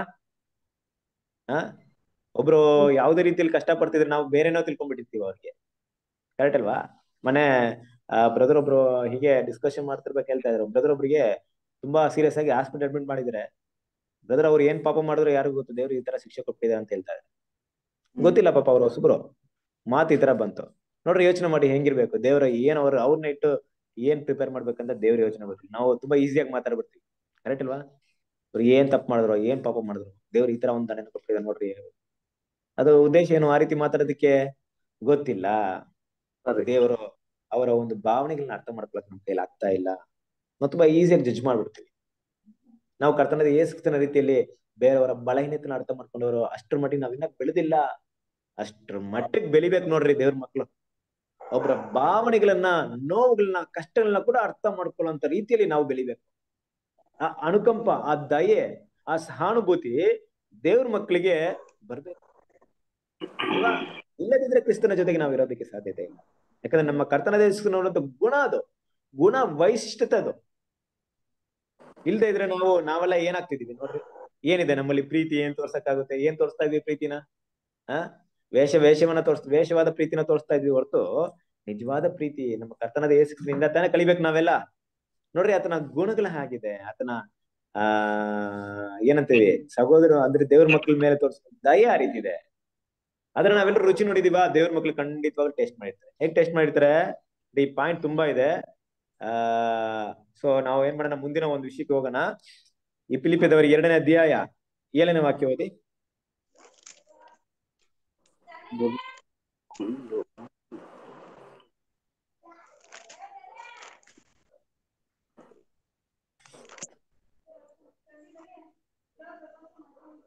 ತನ್ನನ್ನು ಬರಿದು ಮಾಡಿಕೊಂಡು ದಾಸನ ರೂಪ ಧರಿಸಿಕೊಂಡು ಮನುಷ್ಯರಿಗೆ ಸದೃಶನಾದನು. ಅಲ್ವಾ? ತನ್ನನ್ನು ಬರಿದು ಮಾಡಿಕೊಂಡು ದಾಸನ ರೂಪ ಧರಿಸಿಕೊಂಡು ಮನುಷ್ಯರ ಹೋಲಿಕೆ ಅಂದ್ರೆ ಮನುಷ್ಯರಿಗೆ ಸದೃಶನಾದನು ಅಂತ ವಿಷಯ ನೋಡ್ಬೇಕಾದ್ರೆ ನಮ್ಮ ಹಾಗೆ ಸರ್ವ ವಿಷಯಗಳಲ್ಲಿ ಅಂತ ಒಂದು ಪಾಯಿಂಟ್ ನ ಇಲ್ಲಿ ಬ್ರದರ್ ಈ ಪಾಯಿಂಟ್ ಅಲ್ಲಿ ಕನೆಕ್ಟ್ ಮಾಡ್ತಾ ಇದ್ದಾರೆ ನೋಡಿ. ಇಲ್ಲಿ ಕೂಡ ಒಂದು ತುಂಬಾ ಇಂಪಾರ್ಟೆಂಟ್ ಆದ ಒಂದು ಪಾಯಿಂಟ್ ಇದೆ. ನಮ್ಮ ಹಾಗೆ ಅಂತ ಹೇಳಿದಾಗ ಅದು ಬರೀ ಏನಂತಾರೆ, ಒಂದು ಒಂದು ಏನಂತಾರೆ, ಒಂದು 1 hour 2 hour ಆ ಕಷ್ಟವನ್ನ ನೋಡಿ, ಇಲ್ಲ 1 ತಿಂಗಳ 2 ತಿಂಗಳ ಆ ಕಷ್ಟವನ್ನ ನೋಡಿ, ಆ ರೀತಿ ಎಲ್ಲ ಇರ್ಲಿಲ್ಲ ಕರ್ತನಾದ ಯೇಸು ಕ್ರಿಸ್ತನು ಅಲ್ವಾ? ದೂತರು ಇದ್ದಂಗೆ ಇರ್ಲಿಲ್ಲ. ಫಸ್ಟ್ ಆಫ್ ಆಲ್ ದೂತರು ಹೆಂಗಿದ್ರು? ಬರ್ಬೇಕು, ಮನುಷ್ಯ ರೀತಿಯಾಗಿ ಚೇಂಜ್ ಆಗ್ಬೇಕು. ಏನಾದ್ರು ಮನುಷ್ಯರಿಗೆ ಏನಾದ್ರು ಕಷ್ಟ ಬಂತಂದ್ರೆ ಯಾವಾಗ ಬೇಕಾದ್ರೂ ಅವ್ರು ಚೇಂಜ್ ಆಗ್ಬೋದಾಯ್ತು. ಅವರ ದೇಹವನ್ನ ರೂಪಾಂತರಗೊಳ್ಬಹುದಾಯ್ತು. ಕರ್ತನಾದ ಯೇಸು ಕ್ರಿಸ್ತನು ಆ ರೀತಿ ಇದ್ರಾ? ಇಲ್ಲ ರೀ, 30 ವರ್ಷ ಮನುಷ್ಯನಾಗಿ ಕೊನೆ ತನಕ ಅಂದ್ರೆ ಆ ಲೈಫ್ ಕೊಡೋವರೆಗೂ ಅವ್ರು ಮನುಷ್ಯರಾಗಿ ಇರ್ಬೇಕು. ಯಾವಾಗ್ಲೂ ರೂಪಾಂತರ ಆಗಕ್ಕೆ ಸಾಧ್ಯತೆ ಇಲ್ಲ. ಅದಕ್ಕೆ ನಮ್ಮ ಹಾಗೆ ದಾಸನ ರೂಪವನ್ನು ಪಡ್ಕೊಂಡು ಏನ್ ಕಷ್ಟ ಬಂದ್ರು ಸರಿ, ನಾನು ಕೊನೆವರೆಗೂ ಅದನ್ನ ನಾನು ತಗೊಳ್ತೀನಿ ಅಂತ ಒಂದು ವಿಷಯದಲ್ಲಿ ಬಂದಿದೆ. ಹಾಗೆ ನಾವು ದೂತ ರೀತಿಲಿ ಬಂದಿದ್ರೆ ಸರ್ವ ವಿಷಯದಲ್ಲಿ ನಮ್ಮ ಹಾಗೆ ಶೋಧಿಸಲ್ಪಡಕ್ಕೆ ಆಗ್ತಾ ಇರ್ಲಿಲ್ಲ ಕರ್ತನಾದ ಯೇಸು ಕ್ರಿಸ್ತನು. ಆದ್ರೆ ನಮ್ಮ ಹಾಗೆ ಸಂಪೂರ್ಣವಾಗಿ ಒಬ್ಬ ಮಗು ಹೇಗೆ ಹುಟ್ಟಿ ಹೇಗೆ ಬೆಳೆಯಿತೋ ಹೇಗೆ ಸಾಯಿತೋ ಅದೇ ರೀತಿ ಕರ್ತನಾದ ಯೇಸು ಕ್ರಿಸ್ತನು ಕೂಡ ಹುಟ್ಟಿ ಬೆಳೆದು ಸಾಯುವಂತ ಅಂತವರೆಗೂ ನಮ್ ಜೊತೆಗೆ ಇದ್ರು. ಅದರಿಂದ ಸರ್ವ ವಿಷಯ, ಮಗುವಿನ ಭಾವನೆ ಹೇಗೆ, ಒಂದು ಯವನ ಭಾವನೆ ಹೇಗೆ, ಎಲ್ಲ ವಿಷಯಗಳನ್ನ ಏನ್ ಮಾಡ್ಕೊಂಡಿದ್ರು, ಅರ್ಥ ಮಾಡ್ಕೊಂಡಿದ್ರು ಅವರು ಅಲ್ವಾ? ಆದ್ರೆ ಅವರ ಮರಣ ಅಂದಾಗ ಅದು ಎಷ್ಟು ಒಂದು ಭಯಂಕರವಾದ ರೀತಿಯಲ್ಲಿ ಇತ್ತು ಅಂದ್ರೆ ಖಂಡಿತವಾಗ್ಲೂ ಯಾವುದೇ ಮನುಷ್ಯನಿಗೂ ಸಿಗ್ಲಿಲ್ಲ ಕೂಡ. ಕರ್ತನಾದ ಯೇಸು ಸಿಕ್ಕಿದಂತ ಮರಣ ನಮ್ಗೆಲ್ರಿಗೂ ಗೊತ್ತಿದೆ ಎಷ್ಟು ಭಯಂಕರ ಇತ್ತು ಅಂದ್ಬಿಟ್ಟು. ಅದು ಮಾತ್ರವಲ್ಲ, ಯಾರು ತಡ್ಕೊಳಕ್ಕೂ ಆಗ್ದೇನೋ ಅಂತ ಒಂದು ಮರಣ, ಯಾರಿಗೂ ಸಿಗೋದಿಲ್ಲ, ಕೊಟ್ರೇನೋ ಅವ್ರ ಕೈಲಿ ಅನುಭವಿಸ್ತಾರೆ. ಕರೆಕ್ಟ್ ಅಲ್ವಾ? ಅಂತಹ ಒಂದು ಮರಣವನ್ನ ಕೂಡ ಏನ್ ಮಾಡಿದ್ರು, ಸಗಿಸ್ಕೊಂಡ್ರು. ಆಗಿರ್ಬೇಕಾರೆ ನಮ್ಮ ಕರ್ತನಾದ ಯೇಸು ಕ್ರಿಸ್ತನ ಒಂದು ಗುಣ ಅತಿಶಯಗಳನ್ನ ನಮ್ಮ ಗಮನದಲ್ಲಿ ಇಟ್ಟು ನೋಡ್ಬೇಕಾದ್ರೆ ನಮ್ಮ ಮುಂದೆ ಈ ಗುಣ ತುಂಬಾ ಶ್ರೇಷ್ಠವಾಗಿದೆ. ಏನಪ್ಪಾ ಗುಣ ಅಂದ್ರೆ, ನಮ್ಮ ಎಲ್ಲ ವಿಷಯನ ಆತನಿಂದ ಅರ್ಥ ಮಾಡ್ಕೊಳಕ್ ಆಗುತ್ತೆ ಅನ್ನುವಂತ ಒಂದು ವಿಷಯ. ಇಬ್ರಿಯದವರಿಗೆ 2ನೇ ಅಧ್ಯಾಯ 18ನೇ ವಚನ. ತಾನೇ ಶೋಧಿಸಲ್ಪಟ್ಟು ಬಾಧೆಯನ್ನು ಅನುಭವಿಸುವುದರಿಂದ ಶೋಧಿಸಲ್ಪಡುವವರಿಗೆ ಸಹಾಯ ಮಾಡುವುದಕ್ಕೆ ಶಕ್ತನಾಗಿದ್ದಾನೆ. ಅಲ್ವರಾ? ತಾನೇ ಶೋಧಿಸಲ್ಪಟ್ಟು ಬಾಧೆಯನ್ನು ಅನುಭವಿಸುವುದರಿಂದ ಶೋಧನೆಗೊಳಪಟ್ಟವರಿಗೆ ಸಹಾಯ ಮಾಡೋದಕ್ಕೆ ಶಕ್ತರಾಗಿದ್ದಾರೆ ಅಲ್ವಾ? ನಿಜವಾಗ್ಲೂ ಹೇಳ್ಬೇಕಾದ್ರೆ ದೇವ್ರ ಮಕ್ಳಿಗೆ ಇದಕ್ಕಿಂತ ದೊಡ್ಡ ವಿಷಯ ಭೂಮಿಯಲ್ಲಿ ನಮ್ಗೆ ಬೇಕಾಗೇ ಇಲ್ಲ. ದೇವ್ರ ಮಕ್ಳನ್ನ ನಡೆಯಕ್ಕೆ ನೀವು ಕುತ್ಕೊಂಡು ಸ್ವಲ್ಪ ನಿಧಾನವಾಗಿ ಅರ್ಥ ಮಾಡ್ಕೊಳ್ಳಿ. ನಮ್ಗೆ ಬೇಕಾಗಿರೋ ತುಂಬಾ ಮುಖ್ಯವಾದ ಏನಪ್ಪಾ ಬೇಕು ಅಂದ್ರೆ, ಈ ಶೋಧನೆ ಗೆದ್ದು ಬರಕ್ಕೆ ನಮ್ ಸಹಾಯ ಹಸ್ತ ಬೇಕೇ ಬೇಕು ಅಲ್ವಾ? ನಮ್ಮೆಲ್ರಿಗೂ ಶೋಧನೆ ಇದೆಯಾ? ಶೋಧನೆ ಜಯಿಸಕ್ ನಾವು ಬಂದಿದೀವಾ? ಹಾಗೆ ಅದಕ್ಕಿರುವಂತ ಒಂದೇ ಒಂದು ಮಾರ್ಗ ಏನಪ್ಪಾ ಅಂದ್ರೆ, ನಮ್ಮ ಕರ್ತನಾದ ಯೇಸು ಕ್ರಿಸ್ತನು. ಹೇಗೆ ಆ ಹಸ್ತ ಸಿಗುತ್ತೆ? ಯಾವ ರೀತಿಯಲ್ಲಿ ಪಡ್ಕೊಳಕ್ಕಾಗುತ್ತೆ ಅದನ್ನ? ನಮಗ್ ಬರುವಂತ ಆ ಶೋಧನೆಗಳನ್ನ ಕರ್ತನಾದ ಯೇಸು ಕ್ರಿಸ್ತನು ಕೊಟ್ಟಂತ ಸ್ಯಾಕ್ರಿಫೈಸ್ ಮೂಲಕ, ಆತನು ಪ್ರಧಾನ ಯಾಜಕನಾಗಿ ಮಾಡುವಂತ ಕೆಲಸದಿಂದ ಹೇಗೆ ಆ ಸಹಾಯವನ್ನು ನಮ್ಮ ಕೈಯಿಂದ ಪಡ್ಕೊಳಕ್ಕಾಗುತ್ತೆ? ಹೌದು, ಆದ್ರೆ ನಿಜವಾಗ್ಲೂ ಆ ಸಹಾಯವನ್ನು ನಾನು ಪಡ್ಕೊಳ್ಳೋದೇ ಆದ್ರೆ ಖಂಡಿತವಾಗ್ಲೂ ನಮ್ಮ ಕೈಯಿಂದ ಏನಾಗುತ್ತೆ, ಕ್ರಿಸ್ತನ ಸಾರೂಪ್ಯನ ಬೆಳ್ಕೊಳಕ್ಕೆ ಆಗುತ್ತೆ ಅಲ್ವೇ? ಹಾಗಿರ್ಬೇಕಾರೆ ಆ ಸಹಾಯ ಹೇಗ್ ತಾನೇ ಬರುತ್ತೆ? ಆ ಸಹಾಯ ಹೇಗ್ ತಾನೇ ಬರುತ್ತೆ ಅನ್ನಂತ ಕೇಳಕ್ಕಿಂತ ಹೆಚ್ಚಾಗಿ ಕಾನ್ಸಂಟ್ರೇಷನ್ ಮಾಡಿ ಇಷ್ಟು ದಿನ ಆಗಿದೆ, ಆ ಸಹಾಯವನ್ನ ಉಪಯೋಗ ಮಾಡ್ಕೊಳ್ತಾ ಇದೀವಾ? ಆ ಸಹಾಯವನ್ನ ಉಪಯೋಗ ಮಾಡ್ಕೊಂಡು ಕ್ರಿಸ್ತನ ಸಾರೂಪ್ಯದಲ್ಲಿ ಬೆಳಿತಾ ಇದೀವಾ? ಇಲ್ಲ ಆ ಸಹಾಯದ ಬಗ್ಗೆ ನಮಗೆ ಅರಿವಿಲ್ದೇ ಇದೆಯಾ? ನಾವು ಕ್ರಿಸ್ತನ ಸಾರೂಪ್ಯದಲ್ಲಿ ಬೆಳ್ಕೊಳ್ಳಕ್ಕೆ ಅದನ್ನ ಉಪಯೋಗ ಮಾಡದೇ ಇದೀವಾ? ಇಲ್ಲ ಇನ್ನೊಂದು ಪ್ರಶ್ನೆನ ಕೇಳ್ಬಹುದು, ನನಗೆ ಸಹಾಯನೇ ಬೇಡ ದೇವರೇ, ಹಾಗೆ ಬೆಳಿತೀನೋ ಅನ್ನೋ ವಿಷಯ ನಮ್ಗಿದ್ಯಾ? ಅದಕ್ಕೂ ದಾರಿ ಏನಾದ್ರೂ ಇದೆಯಾ? ಹಾಗೆ ಅವಕಾಶವಿದೆಯಾ? ಆ ರೀತಿ ಕ್ರಿಸ್ತನ ಒಡಂಬಡಿಕೆ ಮಾಡ್ಕೊಂಡವ್ರು ಬದುಕೋರು ಇದಾರಾ? ಆ ರೀತಿ ಓಟವನ್ನ ಓಡಿ ಮುಗಿಸೋರು ಇದಾರಾ? ಅದೆಲ್ಲ ವಿಷಯವನ್ನ ಕೊನೆ ವಾಕ್ಯ ಇದೆ. ಎಷ್ಟನೇ ವಾಕ್ಯ? ಇಬ್ರಿಯದವರಿಗೆ 16 4ನೇ ಅಧ್ಯಾಯ 16 14ನೇ ವಚನ. So, ಇದನ್ನ ಏನ್ ಮಾಡೋಣ ನೆಕ್ಸ್ಟ್ ವೀಕ್ ನೋಡೋಣ. ಓದ್ಲಾ ಬ್ರದರ್? ಬೇಡ, ಈಗ 6 ಸಮಯ 7 6 ಅಂತ್ಯಕ್ಕೆ ಬಂದಿದೆ. ಸೊ ಅದರಿಂದ ಇದೊಂದು ವಾಕ್ಯ ಮಾತ್ರ ತುಂಬಾ ತುಂಬಾ ಬ್ಯೂಟಿಫುಲ್ ಆಗಿದೆ, ತುಂಬಾ ಆಳವಾದಂತ ಸತ್ಯ ಅದ್ರಲ್ಲಿ ಅಡಕವಾಗಿದೆ. ಆದ್ರಿಂದ ಇದನ್ನ ಏನ್ ಮಾಡೋಣ, ಮುಂದಿನ ವಾರ ನಾವೇನ್ ಮಾಡೋಣ ಹಾಗೆ ಮುಂದುವರ್ಸೋಣ. ಓಕೆನಾ? ಸೊ ದೇವರು ಈ ಪಾಠವನ್ನ ಆಶೀರ್ವದಿಸಲಿ. Amen. Thank you amen. Thank you thank you brother. Thank okay, time